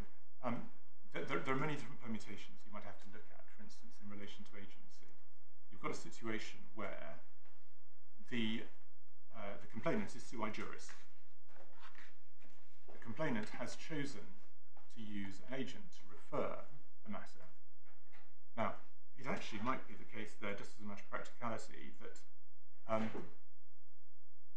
you could have a choice if you're the firm as to whether you send it to the underlying complainant, that wouldn't be wrong, or to the person who's been appointed to refer the complaint. Similarly, in relation to a bankrupt, this point we've made below, it's not perhaps highlighted in these submissions, but there is no legal objection, there's no nullity if the bankrupt refers the complaint. The bankrupt is alive, the bankrupt can put a complaint in. In fact, the Ward case was a good example where a bankrupt, a former bankrupt, did put something in, and the question actually arose afterwards what to do with the money. And it was the financial institution got in touch with the OR at that stage to put them on notice that they decided that a certain amount of redress was due, and that's what led to the decision. But we would say there was no complaint in that decision to the fact that the underlying eligible complainant made the reference. So there are numerous subtleties that can arise out of this, and again, I gratefully adopt what Justice Singh said. It is an illustration of the need for the sort of exercise that Lady Justice Arden regarded as appropriate, even if one comes back to the same questions at the end. They can be tested along the way, but the ultimate test is in relation to the provisions as a whole. Which I hope, at least for current purposes, is enough by way of an immediate response to your Lordship's question.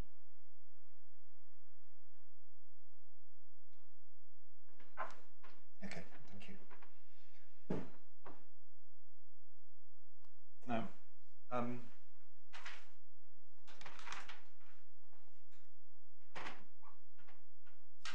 moving on in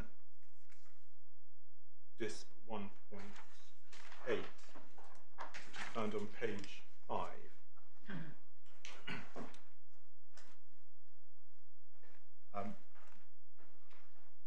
This isn't a matter of dispute between myself and my friend.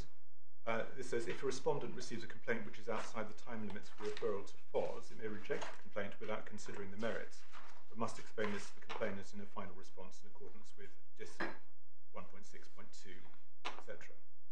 So this, if you like, is the gateway to why we are looking at DISP 2.8. because it's the ability of the institution to reject on the basis that the 2.8.2 time limits are not met.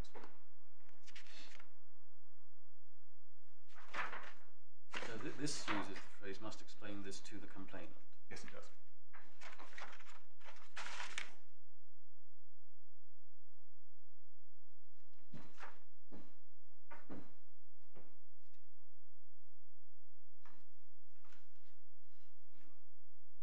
So turning then within tab 1 to page 10,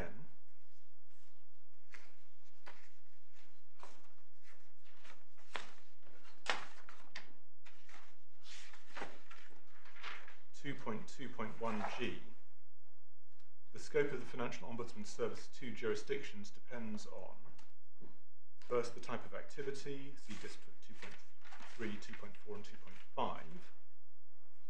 Second, the place where the activity to which the complaint relates was carried on. Thirdly, whether the complainant is eligible.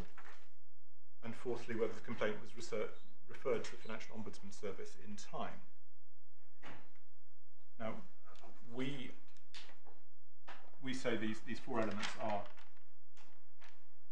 clearly interconnected. We saw them earlier on, put in one place, separated by semicolons. They together define the scope of the jurisdiction, and the court finds it helpful. They can be regarded as a composite. The complainant must be eligible to make a complaint about a relevant activity which took place within the territorial scope of the compulsory jurisdiction, and he must make the complaint in time. A sign of, it's a small point, but in relation to infelicity, although there's reference to DISP 2.4 in subparagraph 1, there is no longer any 2.4, as you may have noticed in your reading.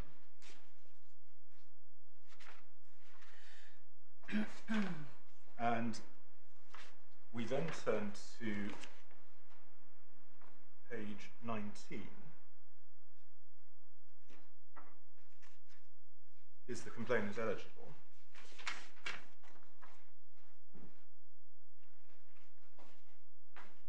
(2.7.1). A complaint may only be dealt with under the Financial Ombudsman Service if it's brought by or on behalf of an eligible complainant. So it's that contra-distinction again, as I called it earlier. And there is a small difference with the definition of a complaint, which you recall was from or on behalf of, but I don't suggest that there's any difference between from and by for these purposes. And that then leads into 2.7.2r. A complaint may be brought by or on behalf of an eligible complainant or a deceased person who would have been an eligible complainant, by a person authorised by the eligible complainant or authorised by law. It's immaterial whether the person authorised to act on behalf of an eligible complainant is himself an eligible complainant. Now, clearly that needs a bit of unpacking as a phrase, as a set of words. First, it's solely dealing with situations where the complaint is brought on behalf of an eligible complainant. So it's identifying somebody other than the eligible complainant. There is also the drafting infelicity of referring to somebody who would have been an eligible complainant if he wasn't deceased, because that seems to take a slightly different drafting approach to 2.7.1, which simply talks about eligible complainants. But it's clear, we would say, what the intention is. Sorry, I don't understand that. Could you just elaborate? So, if you're dead, it seems to say you're not an eligible complainant, whereas 2.7.1... Yes. Mm-hmm. But having said that, it's an infelicity because the intention is clear. Well, I'm not even sure it's kind of drafted, described as an infelicity. 2.7.1 says you can bring a complaint on behalf of an eligible complainant. 2.7.2 explains what that means in the case of someone who's dead. Obviously, they're not actually a person anymore, but they're somebody who could have brought a complaint complaint if they were still alive. I don't myself see there's anything wrong with the drafting at all on that point. But there we are.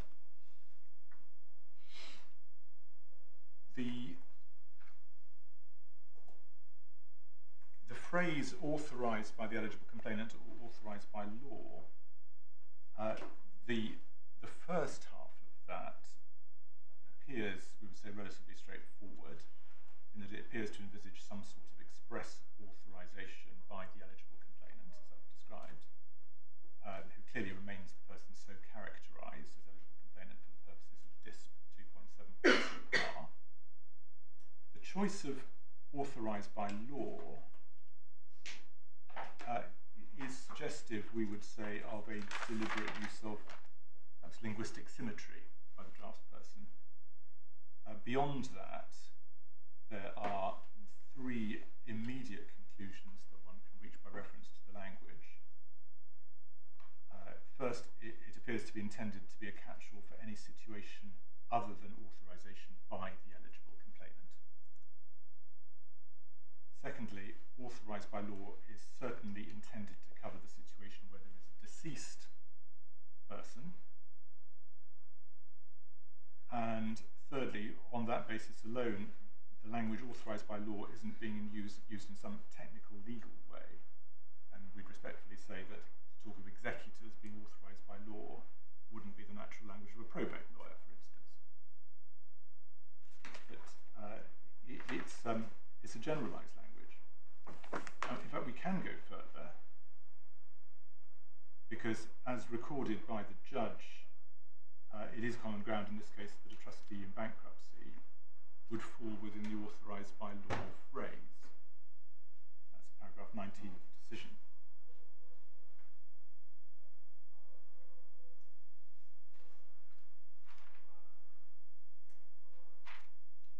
So one then turns to 2.7.3, where it's stated that an eligible complainant must be a person that falls into one of a number of categories.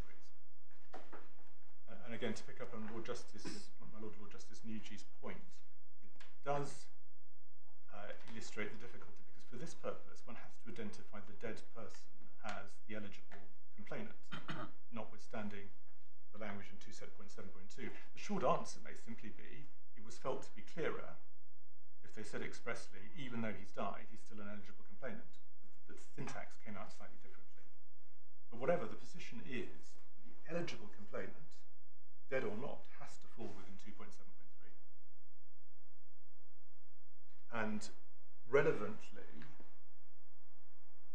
it was agreed by the claimant in the other proceedings that the official receiver was not an eligible complainant and did not fall into any of these categories.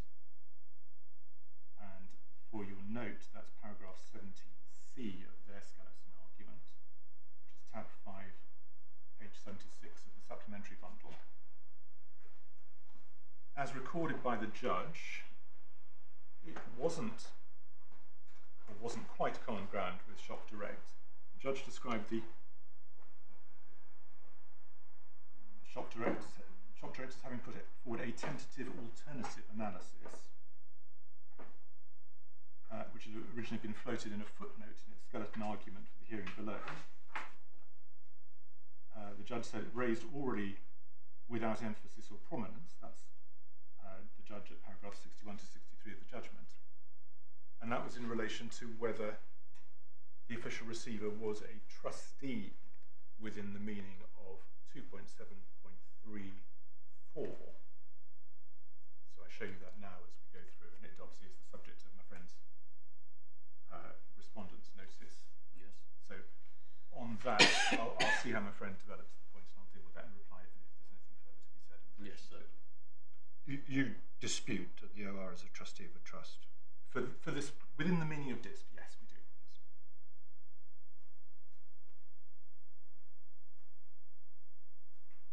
And further, to be an eligible complainant, a person must have a complaint which arises from one of the relationships listed in DISP 2.7.6R,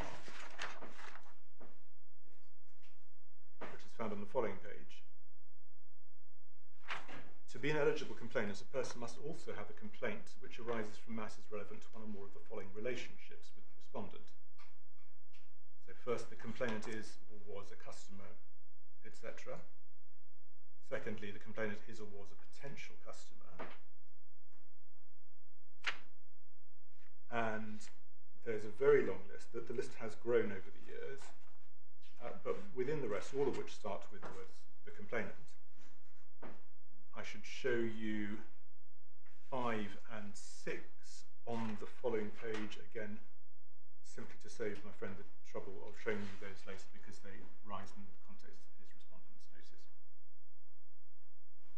Thank you.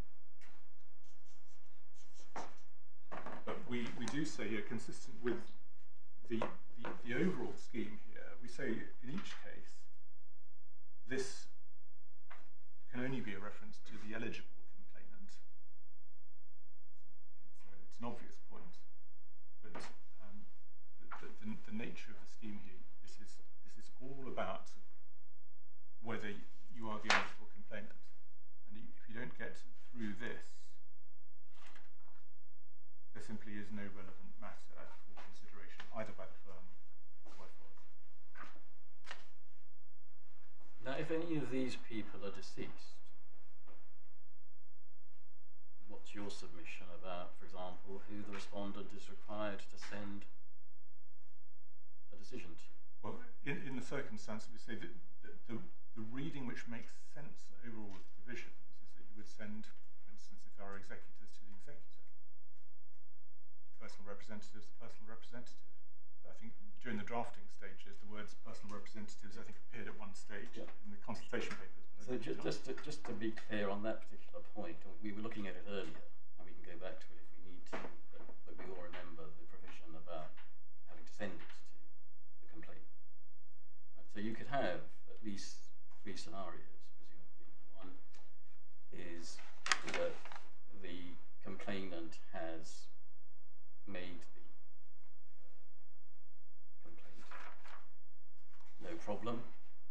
You send it to that person. Second is they no longer exist because they're dead. You say, although it refers only in terms to the complainant, when read sensibly in its context and having regard to the scheme as a whole in the light of its purpose, it's obvious that you have to send it to someone who is, for example, the personal representative. You could also have a pure agency situation. As it happens, in this case, we're dealing with bankrupt persons, but I'm not dealing with those, because I'm trying to see what the rule means when read in its proper context. So if you have a non-bankrupt person, is it your submission that it does no violence to the language of the scheme to say, well, if in fact the eligible complainant has authorised another person to make the complaint on their behalf, when the rule says you've got to send the decision to the complainant, well, read sensibly, that could mean send it to the person they authorised to act on their behalf. Have I understood your submission correctly? My Lord, yes. And in daily life, I would respectfully say, let's say somebody wants to get in touch with one of my children. They might send a letter to me. I'll pass it on to my children. In that particular case, because my children are around and they're in the house with me. Well, that may be right, but it may be a more difficult scenario.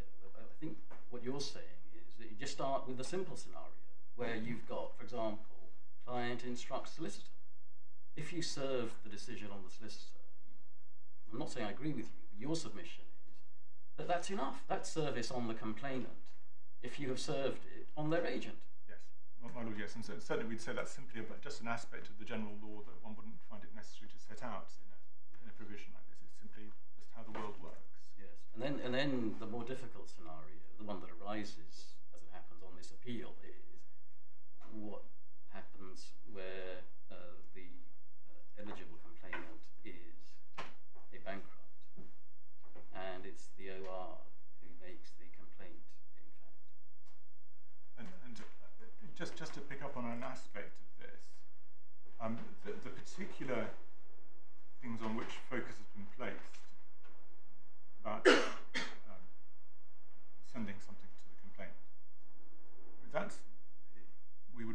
say, to some degree secondary, because it's about corresponding. It's not about the fundamental question of who is the eligible complainant. Yes, and you're right, it doesn't go to jurisdiction. No. It's in the same way as you've shown us the 4 criteria which need to be satisfied for it to go to jurisdiction. Yes. And also, your Lordship and your Ladyship have seen section 226, and it is right at the heart of things that the complainant is eligible. So one's got to grapple with that as a starting point in the statutory hierarchy. But this is all to create a workable scheme in the way that financial services legislation is to be understood, but which focuses on saying, is that person eligible?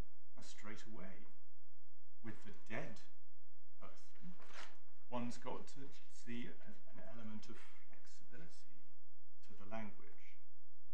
There's a pragmatism. We're not dealing with detailed capital gains legislation or offshore settlements legislation. This is a practical regime about access in respect of the mis-selling of products to private individuals. And the paradigm case, and I do respectfully adopt what the Lordship says here, is that there is an assistance one gets from analysing the paradigm case and then seeing the other matters as having been bolted onto that. And they do throw out drafting challenges, but we respectfully say that when you address those in the context of how the paradigm is meant to work, actually one can discern the way through to how the intention was that the legislation should operate. But I'm getting ahead of myself slightly there. Well, I was going to say, does it come to this, that the paradigm case, the rules work perfectly well. The complainant is the consumer who was missold the PPI, or at any rate claims to have been missold the PPI, and who refers it first to the firm and then to FOS. So there's only one person, and it's obvious who the complainant is in such a case.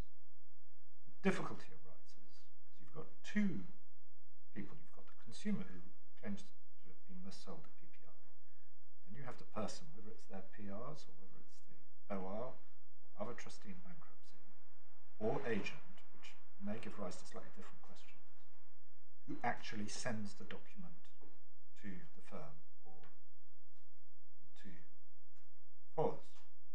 And the difficulty is that sometimes when you look at the word complainant, in order to make coherent and practical and commercial sense of the rules, it's got to mean the person who actually sent it. In the case of death, it's you to accept it. You can't, under Rule 1.6.1, require the firm to send the dead person the acknowledgement or keep the dead person informed. It must mean the PRs. And I think you accept, but I don't think you might not have said so expressly, that in the case of your case, where the OR is the person who's actually referring the complaint, bringing the complaint on behalf of the eligible complainant, the bankrupt, again, it's obvious that for correspondence purposes, it has to go to the OR. It wouldn't be any good sending an acknowledgement to the bankrupt. It would be nonsensical. So what you have to do is, in these non-paradigm cases, you have to adapt the rules in a sensible and flexible and appropriate way, having regard to commercial coherence and making sense of the scheme. Is that what it comes to? We would certainly agree with that, but we would give this class. But when you look at the way it's structured overall, that you do that by recognising that when it says send to the complainant, it still means the eligible complainant, but it is sufficient that it goes via the person who referred the complaint.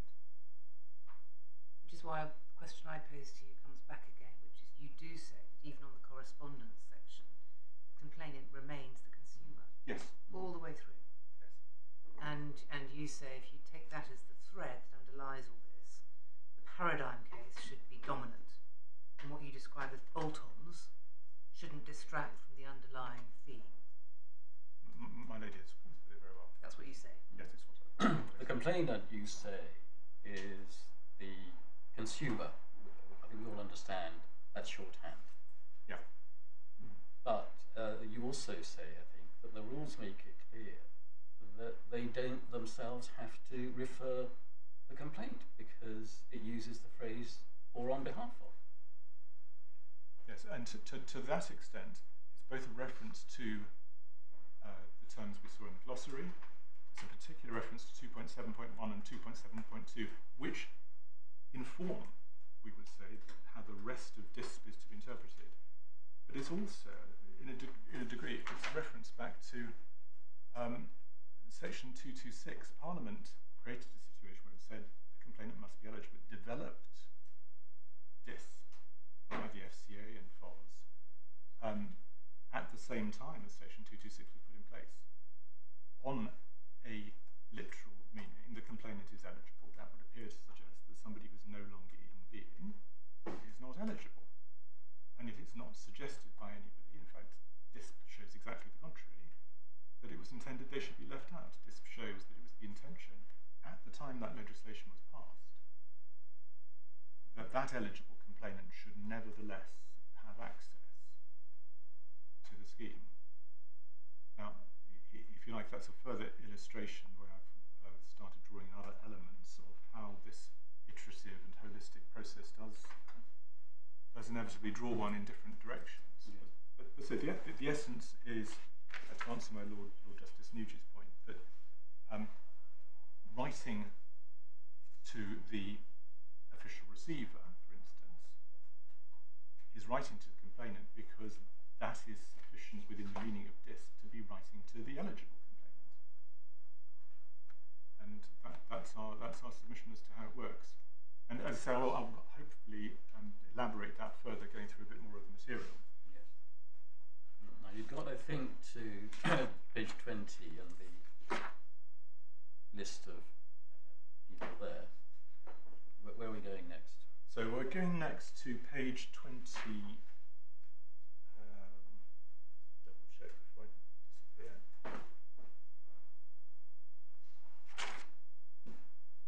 Page 25. You'll see the heading.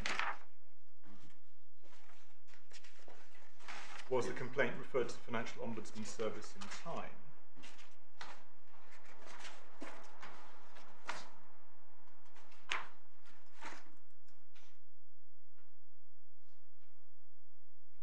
But I can go, I think, bearing in mind the time, straight to 2.8.2 on page 26, yes, which of course is ultimately where we all have to end up. So again, lots of defined terms. The Ombudsman cannot consider a complaint if the complainant refers it to the Financial Ombudsman Service more than 6 months after the date on which the respondent state the complainant its final response, etc. And I showed you where final response came in earlier. And secondly, more than 6 years after the event complained of, or if later, 3 years from the date on which the complainant became aware, or ought reasonably to have become aware, that he had cause for complaint, unless the complainant referred the complaint to the respondent or to the Ombudsman within that period and has a written acknowledgement or some other record of the complaint having been received. There's then a carve-out, and I should show it to you, albeit it's not a matter of debate in the current proceedings. And the carve-out's in 3, unless in the view of the Ombudsman the failure to comply with the time limits was a result of exceptional circumstances. So on this legal question, nobody is making submissions to you on exceptional circumstances. Do you mind if we just, before we get to the crucial provision that in fact we're called upon to construe, it may be helpful if we look at paragraph 1. Yes. Because that uses the word, the complainant. So I just wanted to be clear what your submission is about what the complainant there means. My submission is the same as before. Here, this is about conveying to the complainant, meaning the underlying eligible complainant,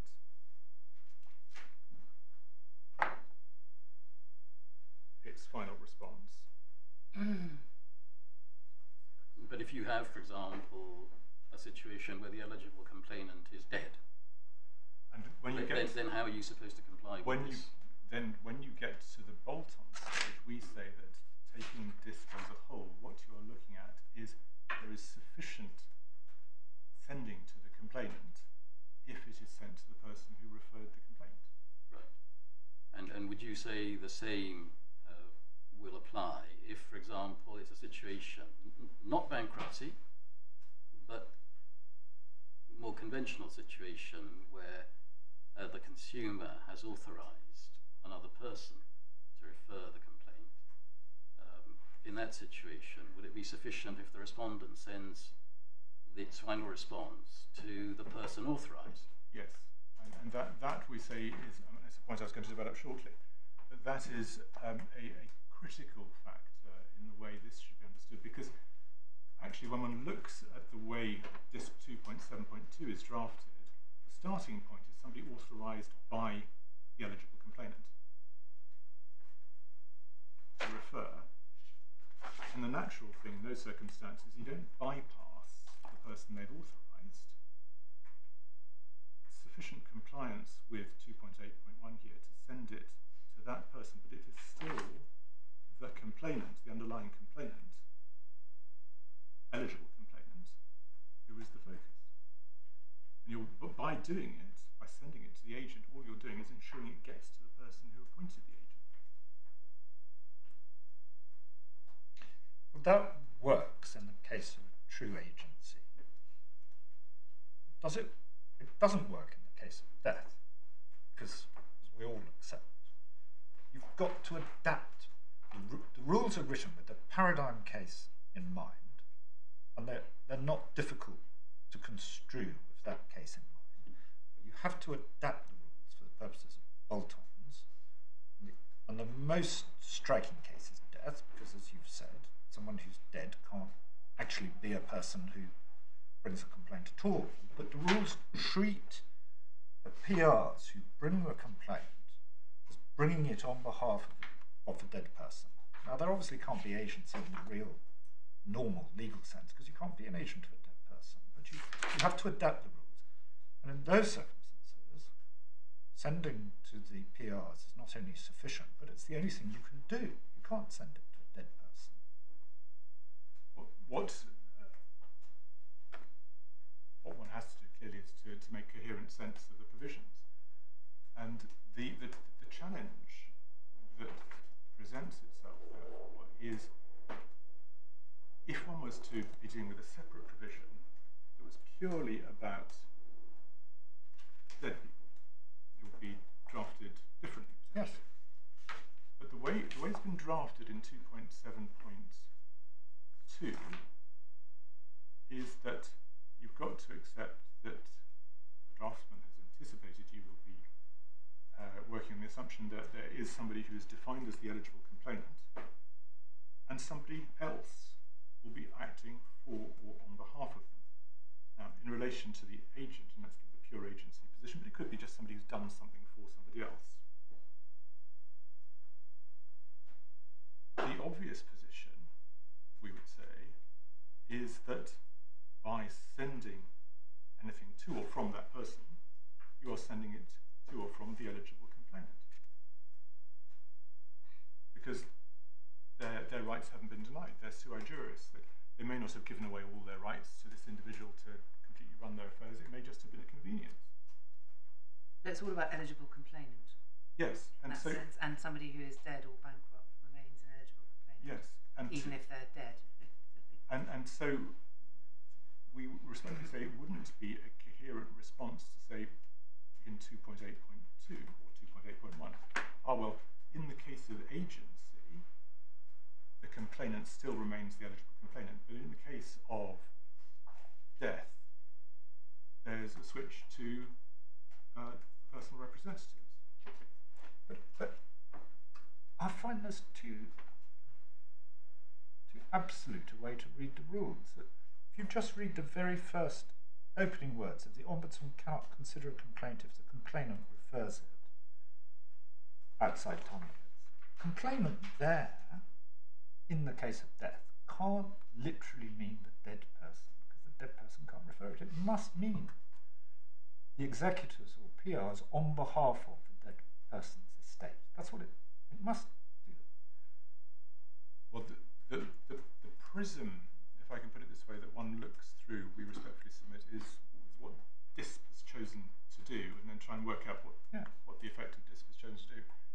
And a clear, we would say, legislative choice has been taken in DISP 2.7.2 to say that in those circumstances, somebody else is acting on behalf of. I entirely accept that. You have made the point, and I don't think it's disputed, that this 2.7.2 expressly contemplates that dead people's complaints can be brought. But who actually does it? Who actually refers it to the Ombudsman? Obviously, it's the PRs. I mean, there can't be anybody else.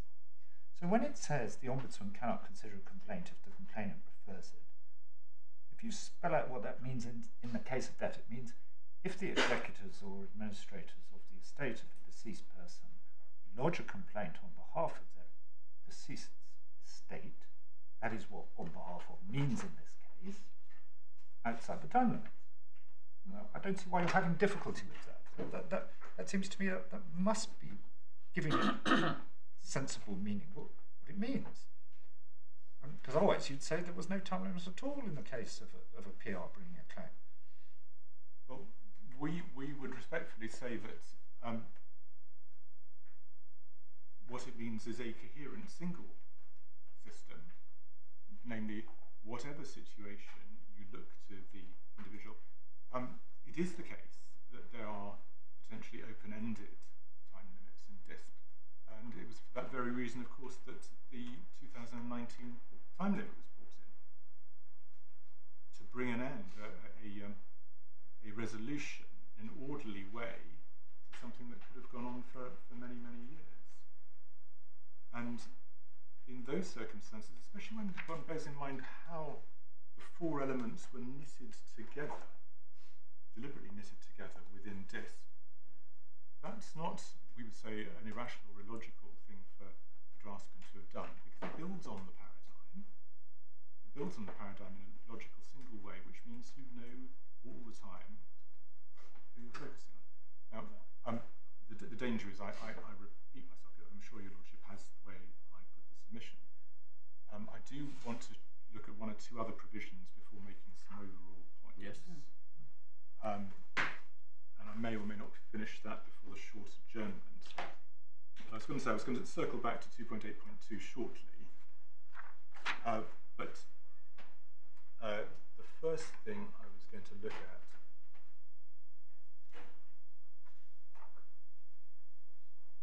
was on page 28.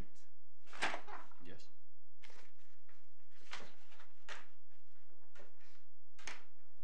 And that's 2.8.9. The reason I show you that is the introduction of the time limit. So although it doesn't say in the margin, this was introduced in 2017 with a view to bringing the orderly resolution. And you said the time limit, the long stop. The long stop of the end of August 2019. Yeah. Yes. Yeah. Sorry, when did you say the provision was brought in? This was brought in, I believe, on the 29th of August 2017. Yes. That's is what 1A suggests. Yes, indeed. My recollection is that was the subject of a claim for judicial review, and I don't think it matters, but I was the High Court judge who dismissed the claim. Your Lordship's awareness is therefore probably much more detailed than mine, but that is my understanding.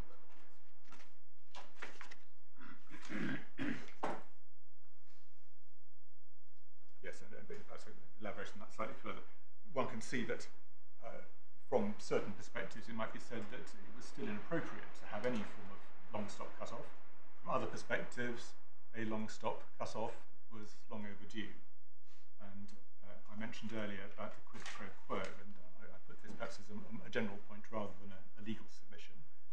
But I do say it's I believe generally understood that in return for the long stop cut-off, extensive advertising was necessary, and the industry indeed spent a huge amount of money supporting that extensive advertising, which again all of us are familiar with. Yes. Now the second thing I was going to refer to was Appendix 3. That's found at page 39.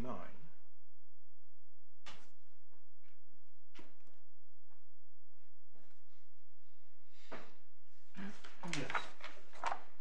So, as mentioned, this was introduced around 2010, and again was also in part the subject of an unsuccessful judicial review, which isn't in the bundle. And this appendix sets out how a firm should handle complaints relating to the sale of a payment protection contract by the firm. And within that,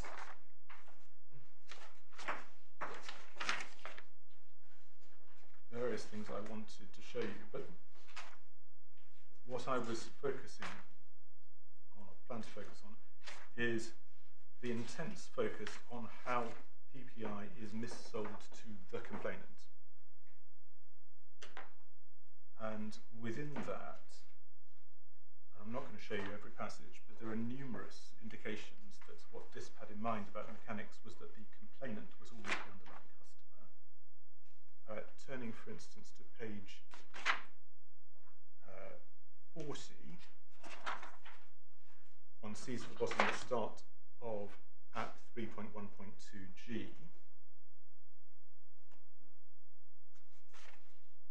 And looking to the next page, subparagraph 2, determine the way the complainant would have acted if a breach or failing by the firm had not occurred. At 3.1.3G on page 41. At step 1, whether the firm determines there was a breach or failing, the firm should consider whether the complainant would have bought the payment protection contract in the absence of that breach or failing. This appendix establishes presumptions for the firm to apply about how the complainant would have acted. And in one, for some breaches, they should presume that the complainant would not have bought the payment protection contract. For certain of the others, in 2, that the complainant would have bought a regular payment protection contract instead of the payment protection contract they bought. 3.1.4G. There may also be instances where a firm concludes after investigation at step 1 that, notwithstanding breaches or failings by the firm, the complainant would nevertheless still succeed. And step 2,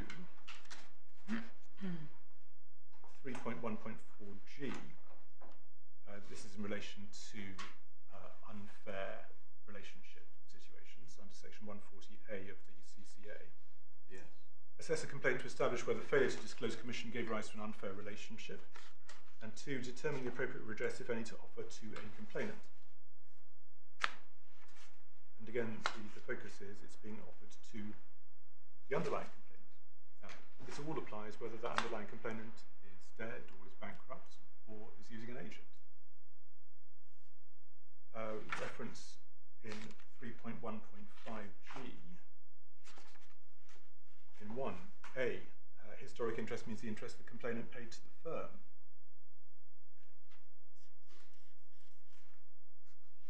And I'm not picking up every reference here, but let's go on to page 43, the assessment of the complaint at 3.2.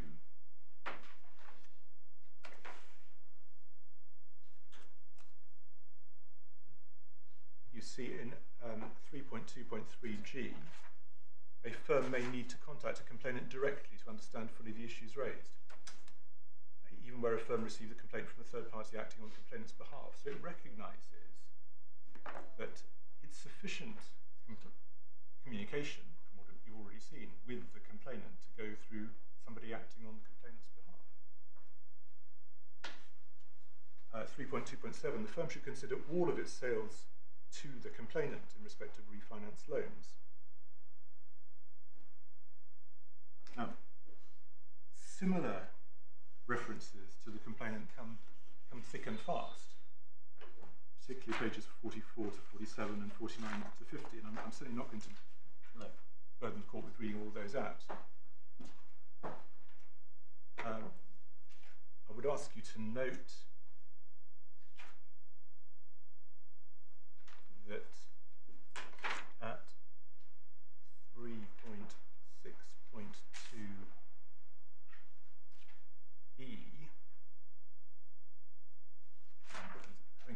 case names earlier, and this was the subject of Critchley. In the absence of evidence to the contrary, the firm should presume... Sorry, which page are we on Page now? 49, I apologise. Thank you very much. Yeah. The firm should presume that the complainant would not have bought the payment protection contract he bought if the sale was substantially flawed. And there's a long list of things about what happened when the complainant purchased the policy. Non-disclosure, lack of explicit agreement, non-disclosure of various sorts. And what happens under 3.6.2e is that in the absence of evidence to the contrary, where failings have been identified, the burden in effect shifts to the firm. Indicative that in terms of the way the scheme was put together, the drafting of the scheme, the protection of the consumer is important, the consumer being the weaker party to any bargain in these situations. And so again, and it's very similar to the points I've been making already, but one sees from DISP Appendix 3 is the purpose of giving access to the eligible complainant to FOS, and the eligible complainant's underlying complaint is what is dealt with, what was done then, and evidential presumptions kick in, for instance, if there's no evidence that can be put forward on the other side. It's in relation to that original underlying position. So it's exclusively concerned with that position, that relationship, and what's been said to that individual thereafter, we would say. So it was at that point I was going to move to taking stock of where I've got to so far. I can begin on that. It's not quite what I can begin. Yes. So it's been a fairly dense exercise, obviously, to get to this stage, and there is more to go. But I suggest that it does cast light on the situation to examine the paradigm when no authorisation intrudes. And if one gives a series of elements, one has a customer who's been missold PPI by a financial institution which was an authorised person at the relevant time. He's eligible because he falls within one of the categories in 2.7.3 and has a relationship that falls within DISP 2.7.6. He's eligible within the meaning of 226, therefore, because he's eligible within the meaning of 226 subsection 6, which is the cross-reference to the rules. FSMA provides that there shall be a time limit. The time limit is set out in DISP 2.8.2. That time limit is justified, it's judged by reference to his awareness. And if the financial institution does not reject his complaint, it's dealt with according to Appendix 3, which focuses exclusively on the position of the eligible complainant and what happened vis-à-vis the eligible complainant. That financial institution, just as much as FOS, must communicate its determination to the complainant, the eligible complainant. Now, we respectfully say that it is something that can be reasonably inferred that that paradigm is what was foremost in the minds of the drafters of FSMA and the handbook. We test that further, and again I've made some submissions in relation to that already, by looking at the second situation, which is where the complainant has a choice. He can either do it himself or he can get somebody to do it for him on his behalf. It needn't be formal agency, although it may be. The focus is simply on whether that person is authorised to do so or not. Authorised isn't defined.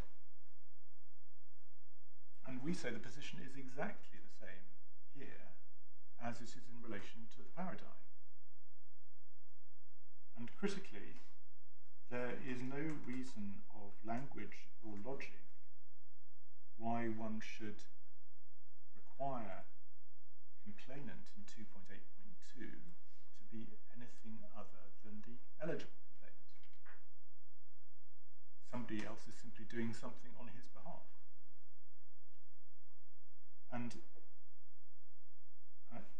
we respectfully say it wouldn't have made any sense to try and shift the limitation provision, which is expressed in very general terms. It's nothing like the sophistication that you might find in the Limitation Act. It's a bespoke regime, 2.8.2. Nothing to shift the natural position, clear position. It's the eligible complainant's knowledge which is relevant. And it is, of course, one of the four critical elements which need, we say, to tie together as to what gives you access overall to the scheme. Were you about to finish? I'm nearly at the break. Just one more short paragraph. All right. Why don't you say what you have there? And we say that in those circumstances, on a sensible and practical reading, there's no difficulty about sending correspondence to the eligible complainant within the meaning of this by sending it to the person who referred the complaint on his behalf. That was the natural point. Okay. Please don't respond to this now, but you may want to think about it. I would like your help at some point about what follows from your submission about whose knowledge is relevant to the way in which time limits would work in this context. If you have, say, the following scenario, that let's just say that on the facts, the underlying consumer, who you say is the complainant, either knew or ought reasonably to have known, and therefore time was running, and more than 3 years have elapsed before the OR even comes on the scene. As I say, don't answer that now, but that may be one scenario that we'll have to think about. So I would certainly like the party's assistance on there may be other scenarios that we can use to test which must be the correct interpretation. I'd like to know what follows on your submission in that sort of scenario. Would it be convenient if we resume